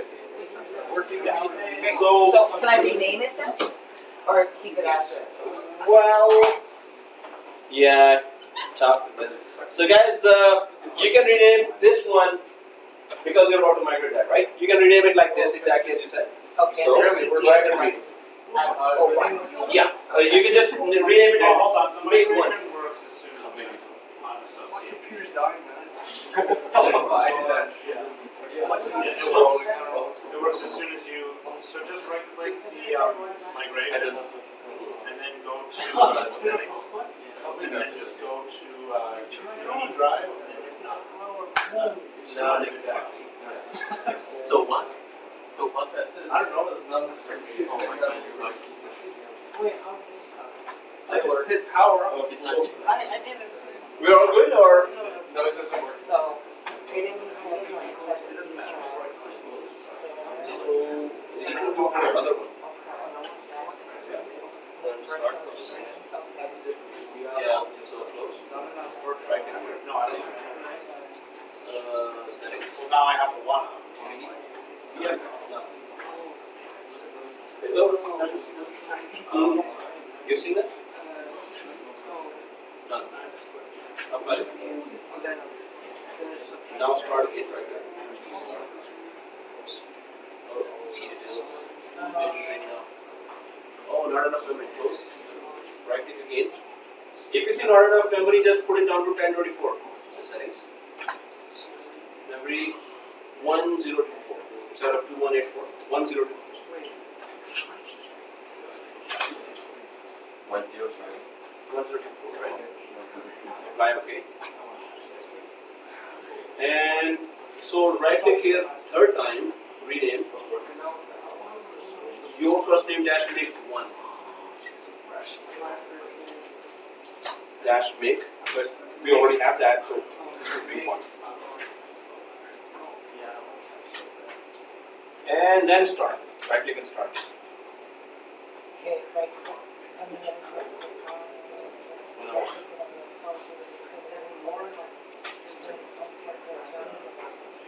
So don't find you have to switch internal. Okay, close. Right click again. There's settings. You got to see that? And then network adapter. So do that. And connect it to other switch we have. move the virtual instances. It's already there. Right. Okay. Again, start. Yeah, sure. So while it's moving, we have to power.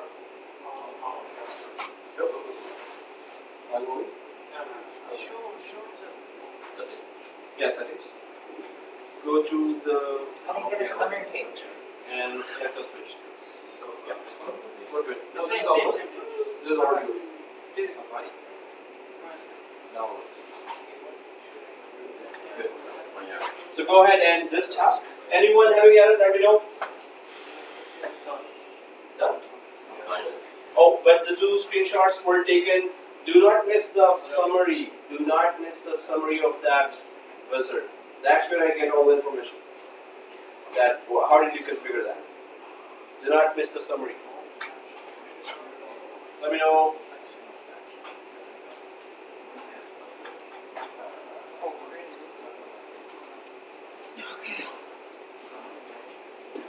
If it's done, let me know, guys. So we could go home early.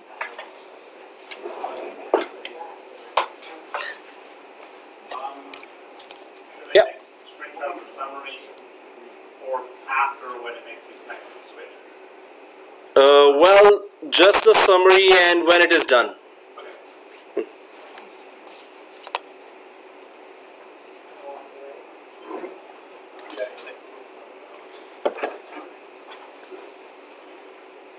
Let me know when it is done.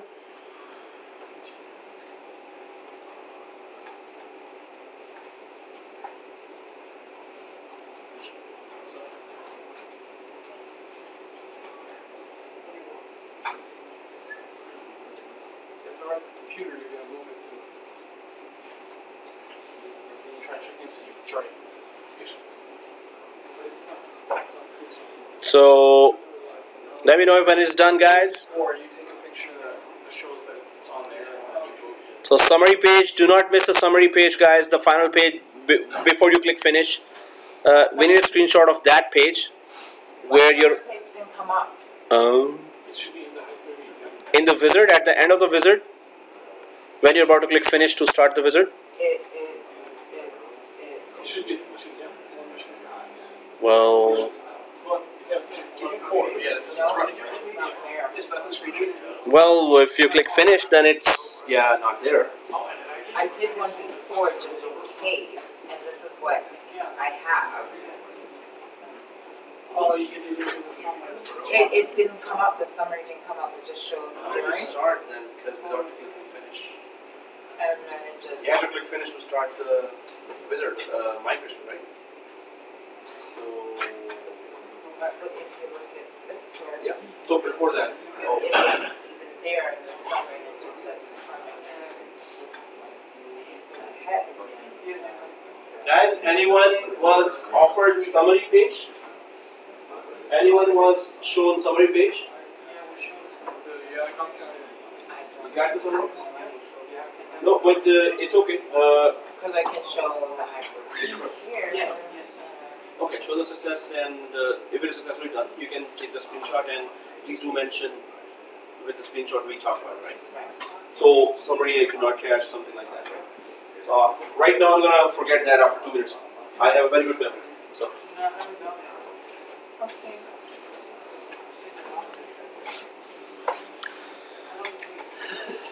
Wait a while. It's on, right?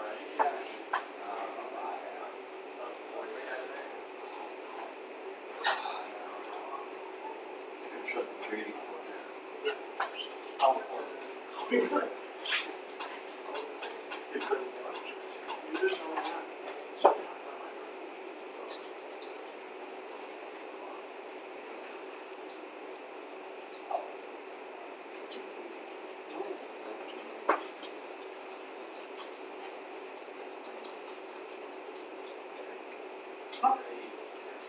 You played it.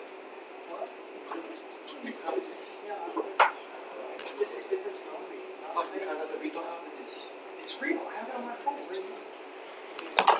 okay, guys. So I hope it is done for everyone. Let's go ahead. Yay! Okay. So the next task is. Oh, so everyone is done. Okay. So if you're done with that, we have taken the screenshots there. Now this was just a migration with the machine off and migration with the machine on, and you were able to do that both times. The thing is that it was just moving this way. So when you move the machine, the disk has to be moved as well. And what you did today was no shared migration, right? So if you had some more setup done here, if you had the SAN there, then only machine would have moved, and it would have taken a second or less than that to move the machine, because the virtual disk never moves if you have a SAN solution there, right? But we don't have a SAN solution, that's why the virtual disk also moved, and it was 10 GB, so it took time. So that's what I want you to know there. Now let's just go for some other configurations as well. So we'll be finished today very soon till 11:30. So I'm just kidding. Come on, it's that precious reaction, you know. That's priceless reaction. At once the eyes are big and so. Okay. So now the next lab is really. Small lab, but if we start the SQL server, that would be good. Oh, there's a no? 2, 3, 4, 5, 6, 7, 8. We got 8 more screenshots. Let's do this. Alright! Woohoo! Yeah! Oh, okay. 3 more. 3 more? Yeah. No, we just have 15 done, right? No, we have 17. That was 17. Yeah. two more. Exactly. Sorry. Ugh. 17 screenshots. Then we're gonna keep on doing the lab without screenshots, but Okay with that, let's do this. yeah, let's do it. Okay, so pass-through disk is first thing is what is that concept? So storage of virtualization.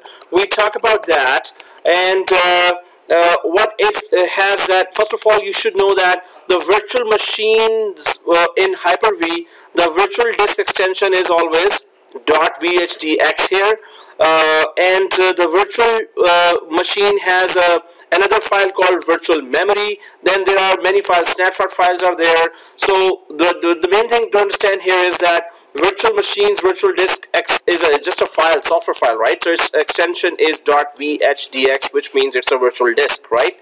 So second thing is there are different features here for the storage of a virtual machine. So storage means just a virtual disk. So there's a pass-through disk, and the purpose of pass-through disk, that's one of the features of the storage of virtual machine here. The virtual machine is given access to a raw disk. Raw disk is that the full disk is available for just one virtual machine. Otherwise, what happens is that the physical disk is shared by many virtual machines. But pass-through disk is a concept where the virtual machine gets hold of one full disk for performance reasons, right? So it is used for pure IOPS. And what is IOPS? Input output per second. So it is used for pure IOPS performance, right? So if you're doing a read and write on the disk, if the application is reading data from the disk and writing data on the disk, so that is called IOPS. So how fast it can read, how fast it can write on the disk, it depends on how good the disk is. If the VM is not getting lots of IOPS when working with its virtual disk, then this solution is mostly adopted, right? So adopted. Now, if the enterprise application like SQL Server or any other is not performing the read-write tasks on the virtual disk, then this solution is needed. So the main thing is, if virtual machine needs read and write, especially the read speed, then we go for pass-through disk solution there. So if I just go back to the diagram here, now suppose this virtual machine is there, and there is another virtual machine. I have a diagram here actually of the radius. Okay.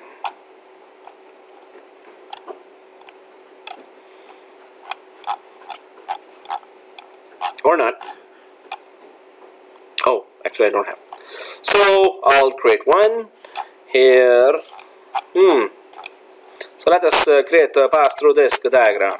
Okay, sometimes I change accents. So here, if you go for the pass-through disk here, now if you have one hypervisor here, and so this is hypervisor, and then you have a virtual disk here as well, which is local physical disk. Oh, too late. Physical disk, and then you have a virtual machine here, and that virtual machine is this is a virtual machine loaded on the memory, and its virtual disk is created on top of a physical disk here, right? But in one hypervisor, it's not like you will have just one virtual machine on one hypervisor. There will be many virtual machines on one hypervisor according to what kind of RAM and physical CPU and physical disks you have. If you have very good a lot of RAM there, a lot of CPU power there, processor power, and a lot of SSD disks there, then you can have as many virtual machines there, right? So what happens is, suppose this virtual machine is not performing well in terms of when it is reading the data from the disk.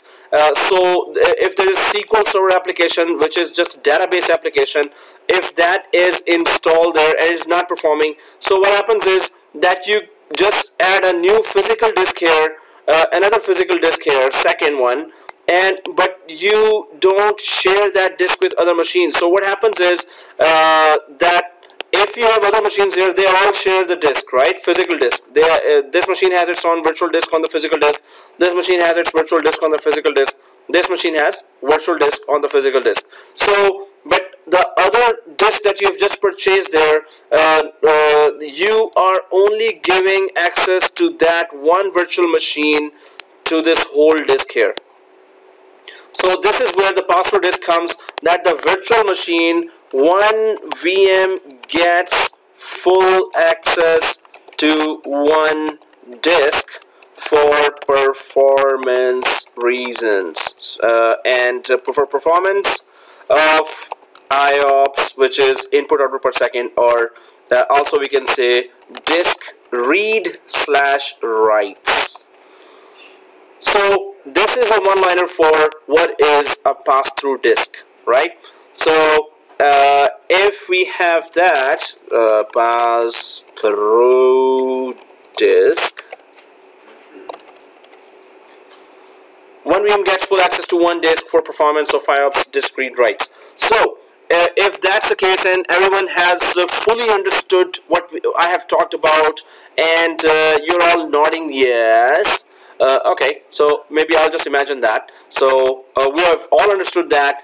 Now let's just go ahead and try to do this lab to understand what we're talking about here. So for pass-through disk, we have to go to actually any hypervisor here, and so our virtual machine is right now on hypervisor 4. Yes, right? Actually, it's in both. You have one virtual machine in hypervisor 3, and you have other virtual machine in hypervisor 4 as well, right? So let's go back to hypervisor 3. Hypervisor 3.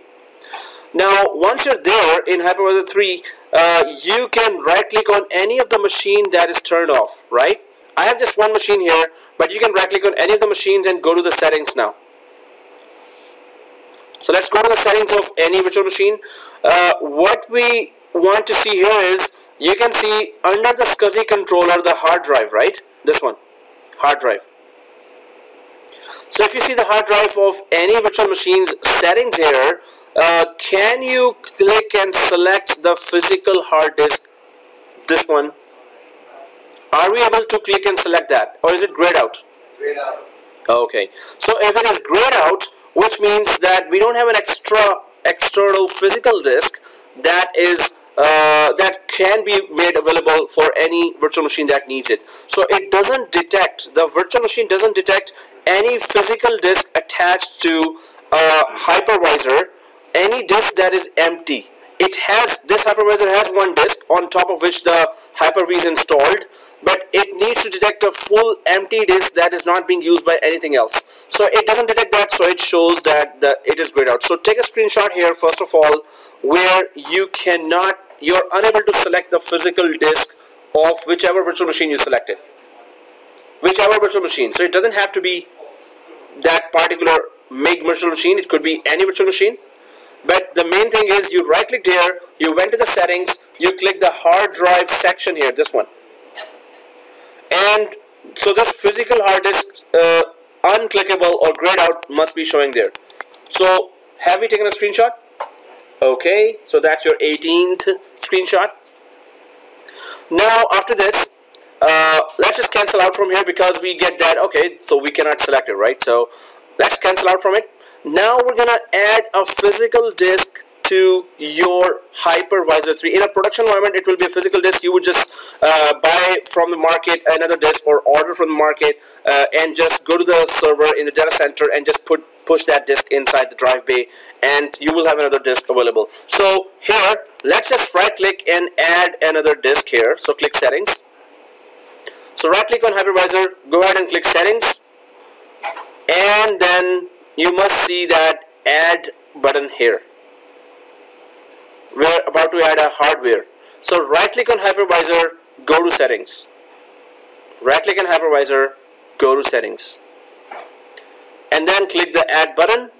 So once you click the add button, you should see this hard disk, right? If you are all seeing this, click next. SCSI is okay, no problem. Next. Create a new virtual disk is okay. Next. Here, keep it 60 GB, it's okay, and single file. We're all good, right? So single file, 60 GB, next. And this is the name of the disk, right? Which is okay, doesn't matter. So click finito. Click finish. I have clicked the finish. So it now shows here, right?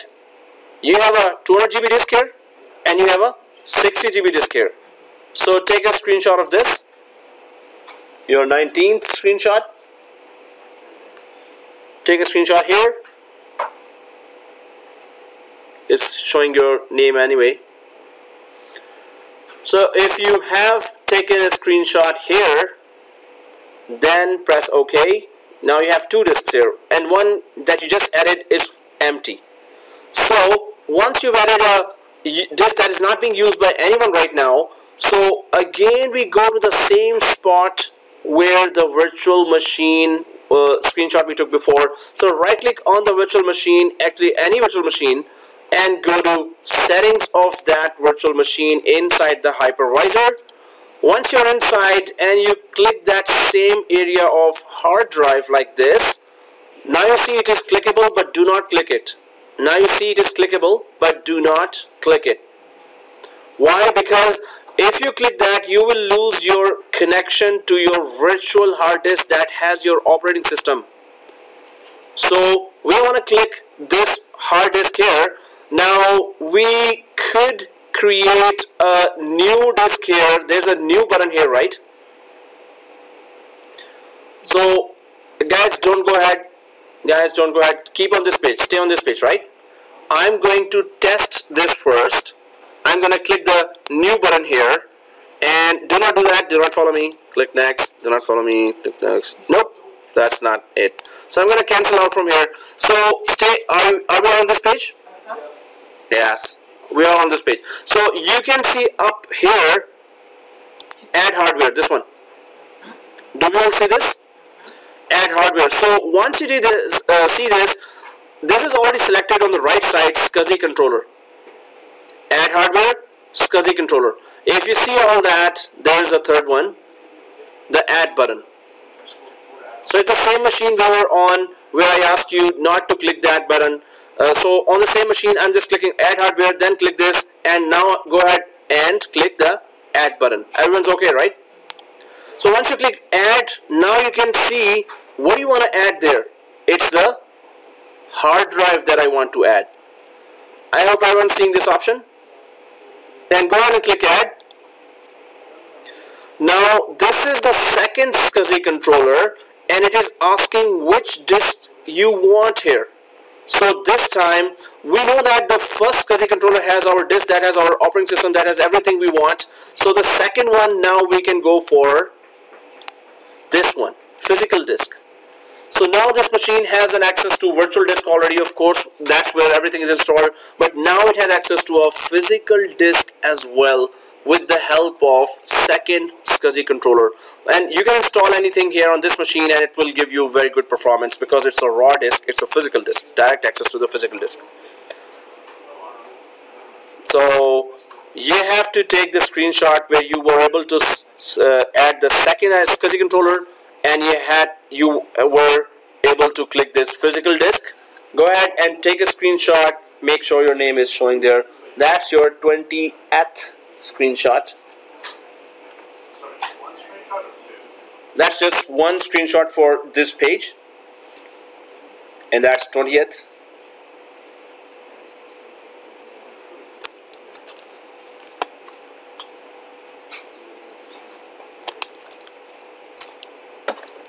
Okay, if the screenshot has been taken here, we're good. This is pass-through disk. And apply and OK, right? Apply. Okay. Now we can go for next very small lab not. So we're going to be installing SQL Server. That's going to take forever. Just kidding. So it's going to take some time. So let's go ahead and install. So what are we doing now? Right now we just talked about storage here, and one feature inside the virtual machine storage that is called pass-through disk here.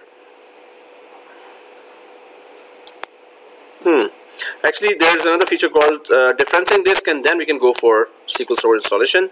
So this pass-through disk, we understand that it is for performance. It is a raw disk that has been given to a virtual machine.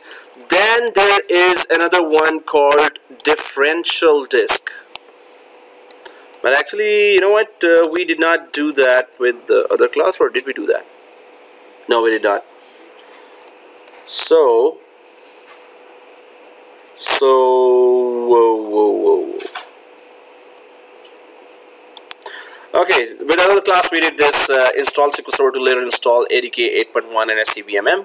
So let's just reach there. So we're gonna still do the differential disk later, but right now, if we start now, actually for the other class they did the whole course of SQL Server with me, so it was a piece of cake for them.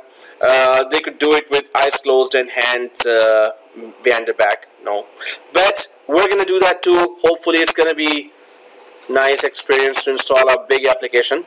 So guys, now what's the plan here? The plan is that we're gonna install SQL Server on server 2. In order to install that, we don't need the hypervisor 1 and 2 just for this exact lab, right? So what's the plan then? Because we're going to install SQL Server on the server 2, so what we can do is we can temporarily upgrade the RAM. We can increase the RAM of 02 machine here from 6 GB to 12 GB, right? We're going to shut down the server 2 and increase its RAM to 12 GB. So first step, shut down server 2. Second step, shut down server 3 and 4 as well. Why? Because installation of SQL Server has nothing to do with hypervisor 3 and hypervisor 4. And we need some more RAM temporarily for this particular process, right? So I'm just going to write down those steps here now, so you could just follow them. First is that shut down your first name 02, your first name 03, your first name 04 servers, and on your first name 02 server, change the RAM temporarily to temporarily to 12 GB. Because we have total of 16 GB, now we need as much RAM as possible here. So we can, and also on your first name 02. Whoa, what happened? Okay, I'll just copy that. Oh, so on your first name 02 server, let's give it internet connection as well. Internet connection by adding a second NIC and putting it to VMnet 8 NAT in the custom features, right? So we're gonna go through these steps here, and then on your 02 server, attach the SQL14 ISO to this server's DVD. So these are the steps we need to do. So let's go ahead and start doing that. I'm going to go to the machines here. I'm just going to shut down 02, shut down 03, shut down 04. You may have done that already, right? 02 is shut down. So well, I need to still make sure that 3 and 4 are shut down, so I could increase the RAM of 2 temporarily. We're going to put it back once it is done, but right now we need that RAM. So on 02 here, I'm just going down to the memory. I'm going down to the memory lane. No, it's not that. So I'm just going down to the memory and click that, and just go up to 12 GB. I'm just going to drag it up to 12416. You can just type it directly or just drag it up there to 12416.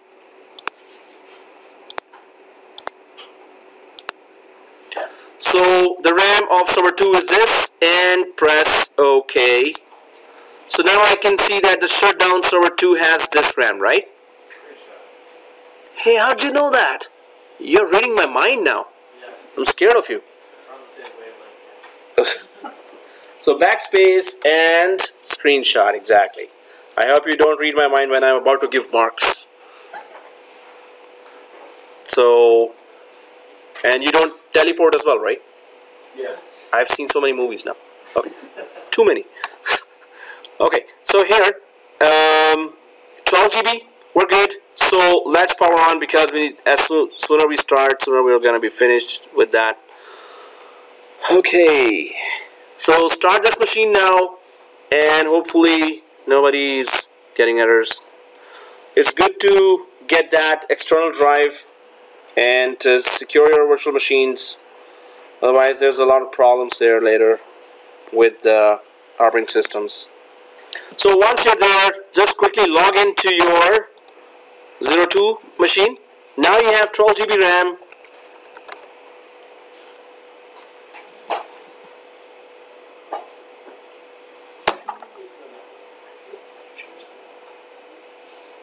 So whoever hasn't sent me your Gmail, and please do send me your Gmail on my college email, so I could add you to the video so you could watch the videos. Okay, so I'm logged into this. Now that's the first step here. We change the RAM. Then what we need to do is done. Let's give it internet connection. So let's give it internet connection now and make sure that we see the internet connection. So how do we give it internet? First of all, if I go down here, there's a yellow triangle here. This means it doesn't have internet connection. So let's go up there to the machine 2 and right click and go to the settings. We need to add a second network card and attach it to VMnet 8 NAT. So let's go right click 02 and click the settings. And we're not going to touch this network card. So we're going to go down to this network card. Well, we're going to just go down to add button. That would help us. So click the add button and you should see this. Go ahead and select the network adapter. I hope everyone's good. And click finito. Well, if you see on your right side something like what type of bridge to select or what type of network to select, then go for NAT. So click finish. I'm just going to click finish here. If you click finish here, then I'm still going to connect the VMnet 8 NAT. So already it's on NAT, but I'm just going to go to the custom here. See this custom, and when you drop down, there's this VMnet 8, and that is also NAT. And then click anywhere else, and then click back here, so it shows like this. So we have already selected that. So let's press OK down here. So we have added that. So once we've added that, we have to just make sure, do we have internet or not. So just open some site and go to CNN or something. And if you see Trump, this means you have internet. And you screenshot Trump? No. Okay, so do not screenshot Trump. So let's go ahead. And oh well, I think because the yellow triangle is gone, this means I have internet connection. So I'll click there, go to Internet Explorer here, and before, you know, whenever the news site opens, it's Trump. Yes. Okay. Whoa. Okay. So we see that. So we have internet connection. Success. So close that. We don't need that internet connection. Well, we don't need that Internet Explorer, but we need internet connection, of course. So internet connection is there. Yes. Second prereq done. Third prereq is, where is the ISO of SQL14? Obviously inside prototype folder, right? So let's attach the SQL2014 to the DVD of this virtual machine server 2. So I'm just going to go to the virtual machine here and right click on settings of the virtual machine and then click the CD DVD here. CD DVD, and then click use ISO image file. Obviously we know how to attach that, so click browse and go to the C drive prototype folder. Browse. Well, now my folder structure is different, yours is different. I'm working in a laptop, so I'll just go for my own. So go to C drive prototype folder, and you should be seeing there anything SQL and 2014. This one. So if everyone sees this one, then double click. I hope everyone's seeing that. Anyone not seeing, let me know. So double click, and guys, one more thing here. Make sure that your two boxes are checked here. Connected, power on. So you've selected it. You've checked the two boxes here. Press OK. Should it say D drive or C drive? As long as it's showing us. Yeah, so mine was in D, so it's okay. Yours in C, it's okay. So that's it, guys. So if you're done, press OK. Let's continue. If you have this blue bar here, press yes. Even if you press no, it's okay. Doesn't matter. So now we need to launch that SQL Server installation. So let's go down to the yellow folder of this machine, the File Explorer. Let's open the File Explorer here now and go to this PC. And then, well, let's just go down to this PC and double click that D drive. So you should be seeing on the D drive like this, SQL 2014 x64 ENU. So double click that, and if the yes no comes here, click yes, and you should be seeing the page for SQL Server 2014 installation. Oh, did you check box those two check boxes? Okay, so I hope you're on this page. I hope everyone's on this page. Yes, no, maybe. Okay, yes. So let's go for, on the left side, do you see this installation? So we're not going to be planning this. We're going to start deploying it right now. So that's why we need to go to the installation page, and then you see that new SQL Server standalone installation or add features to an existing installation. So it's a new SQL Server standalone. So yes, that's exactly what we're doing. Let's click this option.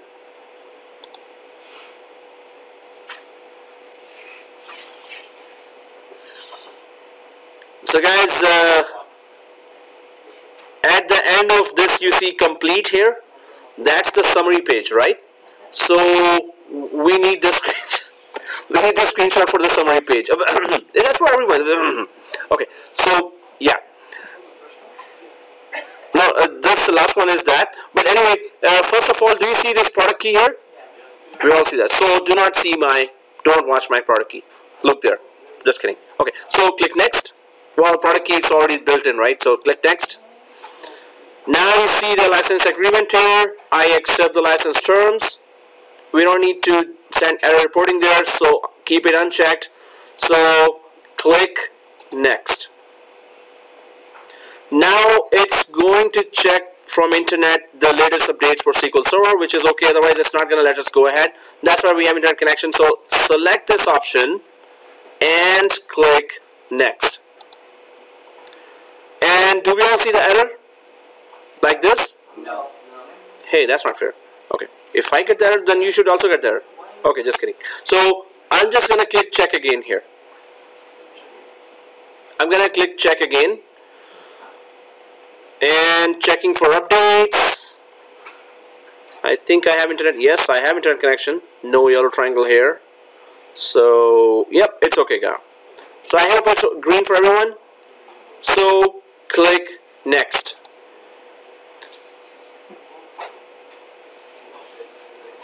So be careful here. Some of the pages we have to carefully select some extra options there. So be careful on this installation. Now, till now it was straightforward. Setup role is SQL Server feature installation, which is good. Yes, that's what we want. And click next. Now this page, feature selection. So one screenshot coming here. Now I have to just make it a little bigger. So I'm just going to go for full screen here. This one, full screen. And make this page also full screen. Okay, so that's how it's looking like here. Now what we need to do is we need to select the database engine here, database engine services. Also we need to select these two guys, management tools basic, management tools complete. So one up there, two down here.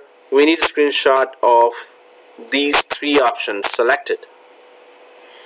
So that's your 20-second screenshot.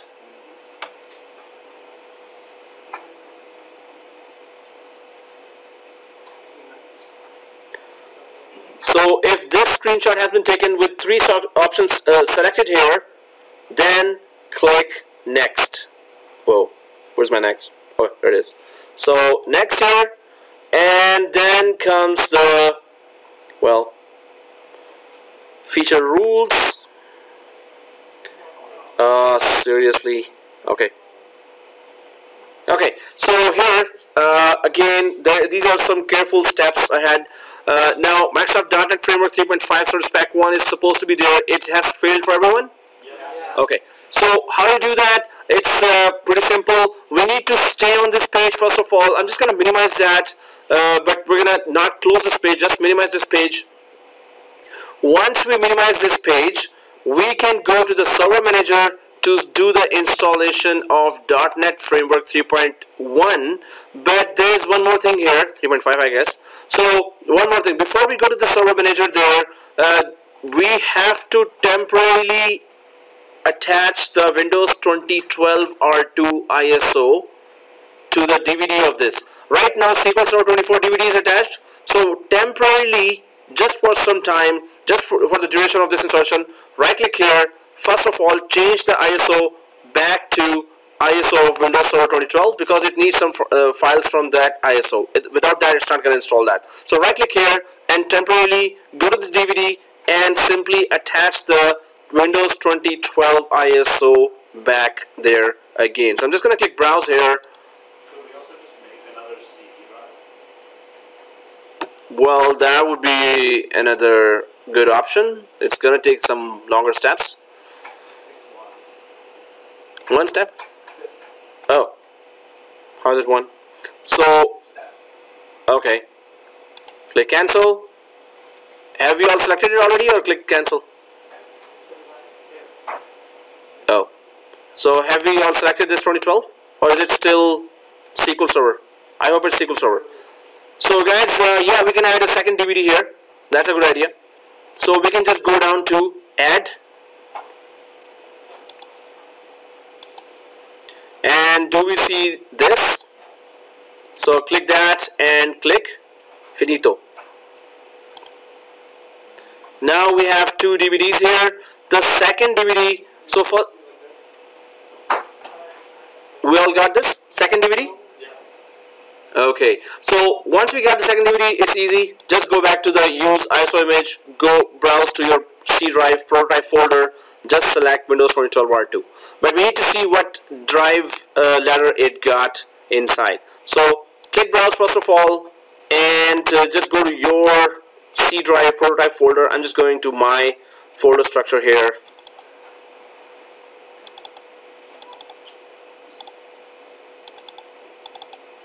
So on first DVD we have still SQL Server. On the second DVD now we have that 2012. So that's a very good point. Thank you for that. And I'm just gonna press OK after you have just given this path here. Go ahead and press OK. But we still need to check which drive letter it got. So if you've pressed OK to that, just go down to the File Explorer here, the yellow folder, and check which drive letter you got there. I got E. Everyone got E, right? E. Okay, if you got E, so now just the next steps are we have to be careful. Don't go out of me. So if it is E, just make sure that now you're on Server Manager. Go to the dashboard on Server Manager and click Add Roles and Features. We are about to install .NET Framework 3.5. So click Add Roles and Features. It's a feature. So we're going to go straight to the features page, which is the fifth one. Next. Nothing here. Next.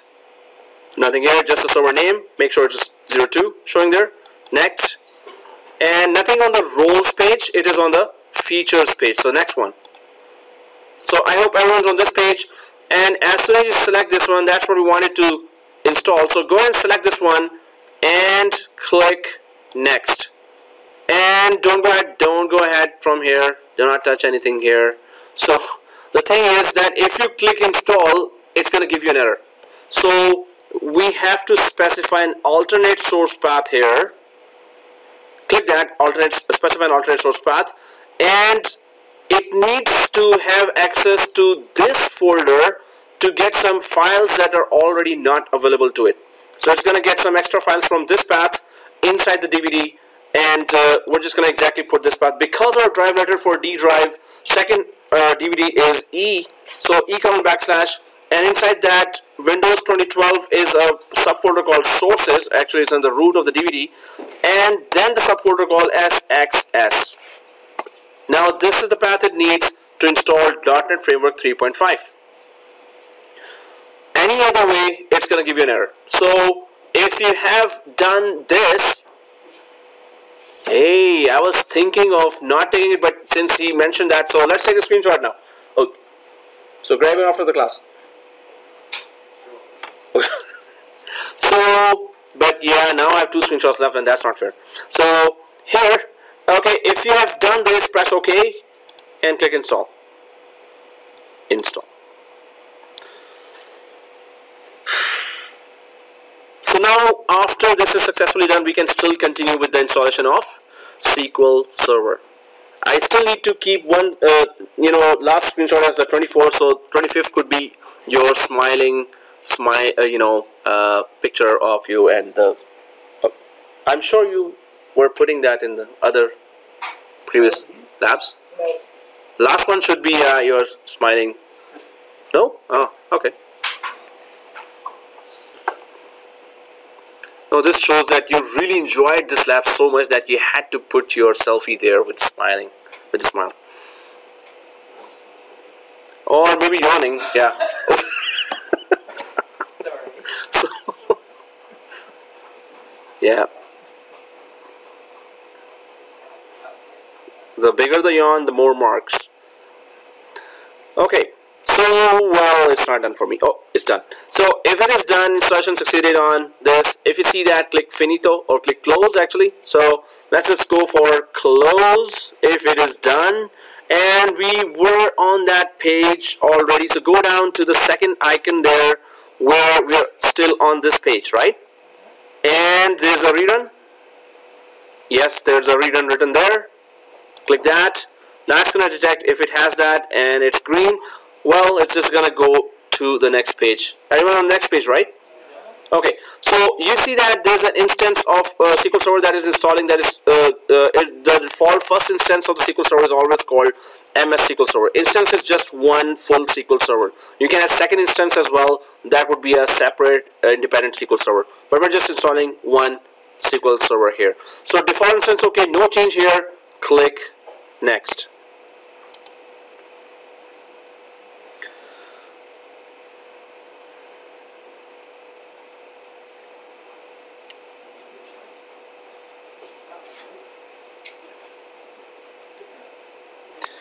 And then it asks for, it's a server configuration, but it's asked for which service needs what kind of credentials here, right? So we can go for our domain admin. Let's just put the domain admin here and its password here, and let's put domain admin here and its password here. And we'll keep it as manual and automatic as it is there by default. So here for SQL Server Agent and SQL Server Database Engine, let's just change that. So I'm just going to click drop down here and then click browse here.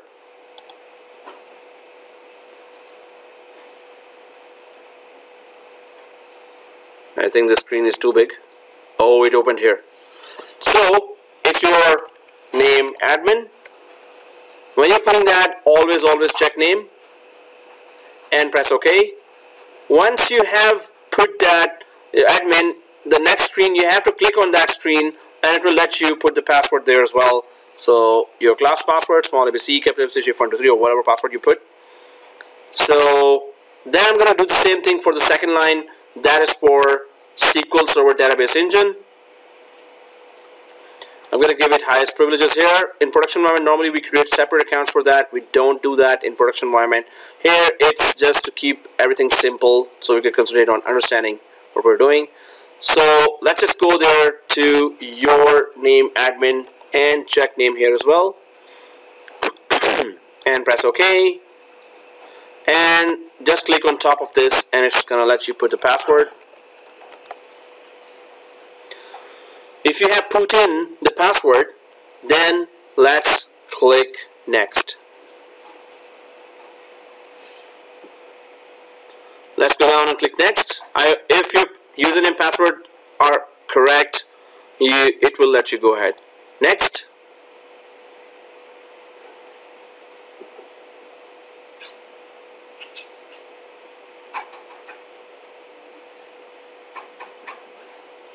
So now this screen has come, which is database engine configuration. Server configuration is showing there. It is showing Windows authentication mode here. But down here, for some, if it is smaller window, you won't be able to see that. Just add current user. So go to the right side and scroll down a little until you see add current user here. So I've just made it a big window here, so it's just showing me this section. So click this button of add current user. Once you do that, it looks like this. So if everyone's done, click next.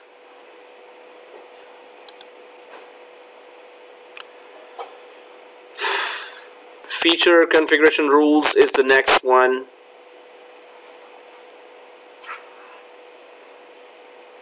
Ooh, so it goes to ready to install. Yep. So take a screenshot here. That will be your 24th.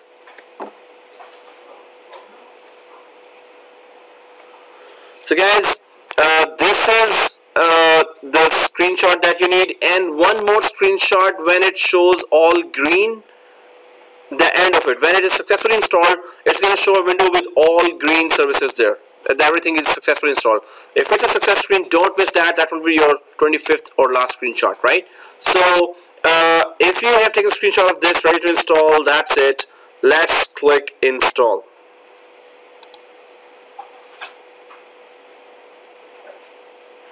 So now it's showing the progress.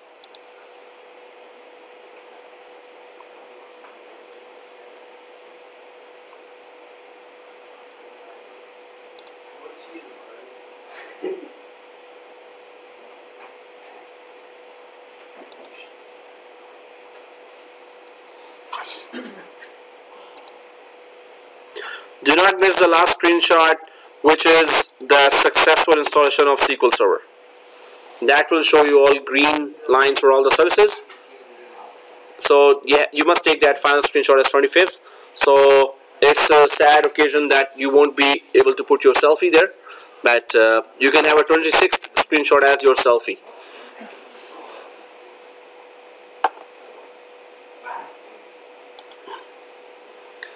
Well, that could be your mini break as well.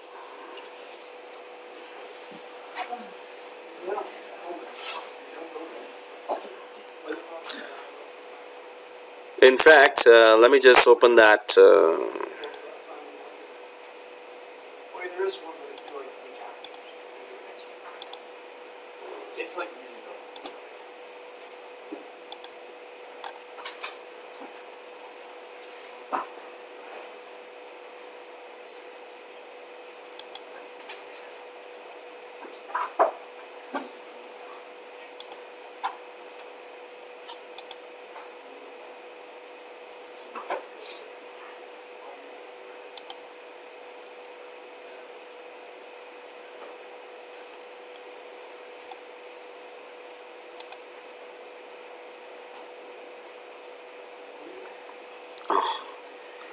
Oops.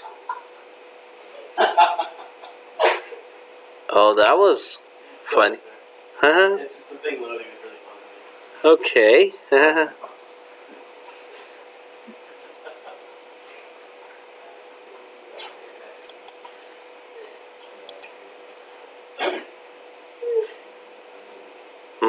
That is something really funny, right? Yeah.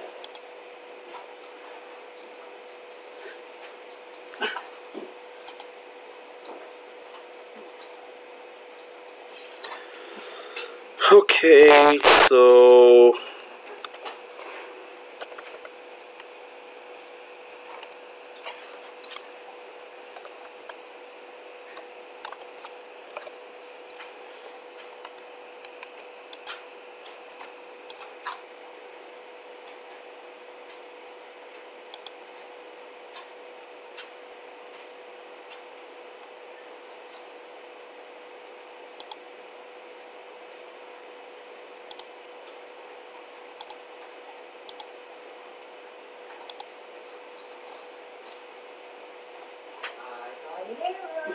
oh no.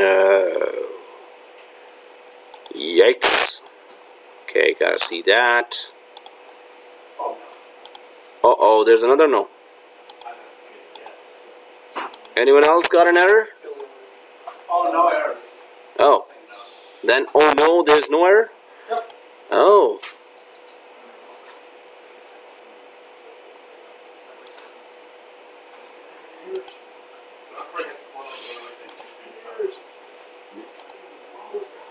Okay, so insertion is going on, and let's check it out. So you got an error? Oh, sir, that's it, right? What does it say? Let's calling error doesn't copy.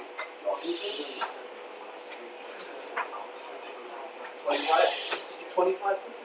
When someone is in single digit mode, now, 25. 30. Yeah. That's all in one order.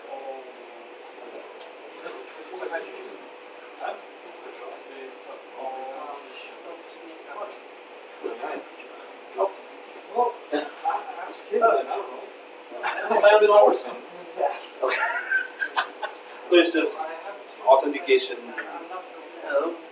It says, okay, second time, I'll just let it go. Okay, so screenshot all the greens you said, right? Oh, you're done? That's what it says. Like done, like done. Yeah. Okay, then screenshot all the greens. Oh, since we are done fast, so let's just start another very big lap. Which way is that? Which Screenshots. Right. 27. How? I don't know. Why did you take 2 times 4x and stuff? Okay, more That should be a screenshot. You won't get extra marks. Actually, that's less marks then. If extra screenshots means minus. No, it's okay.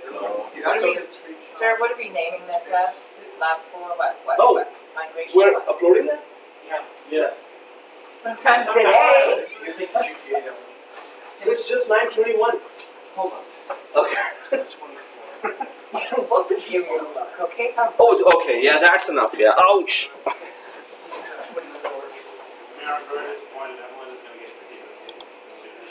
Oh, you're disappointed that I get to actually sleep, right? And get to see my kids sooner. Wow. The love I feel from you, Chris. I don't know. Yeah. I don't know, Chris. 23. It's maddening. It hurt me if you fell on ice, on your way home, and it would hurt me. I'd be there, the first person with flowers for you at the hospital. Whoa. Scary. Scary. Alright guys, this is the topic. After you upload, let's start another lab. Okay, nice try. This in the title of the document. The reactions are perfect. I'm just supposed to name it to do with the institutional number. Hold on.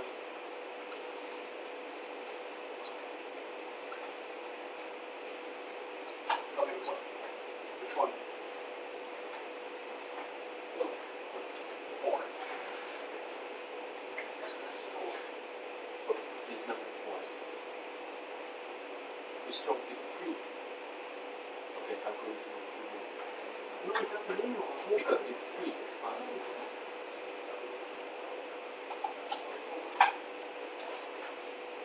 Well, that was supposed to be 2. What's 2? I have the 3. Not the 3.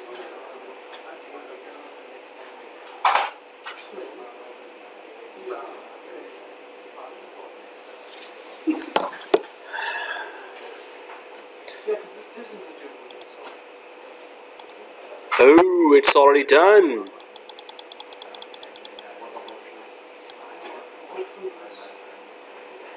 Okay, if it's already done, guys, so what we need to do is shut down, and next time we're good to back up. Oh, somebody's already gone. Hey, that's not fair.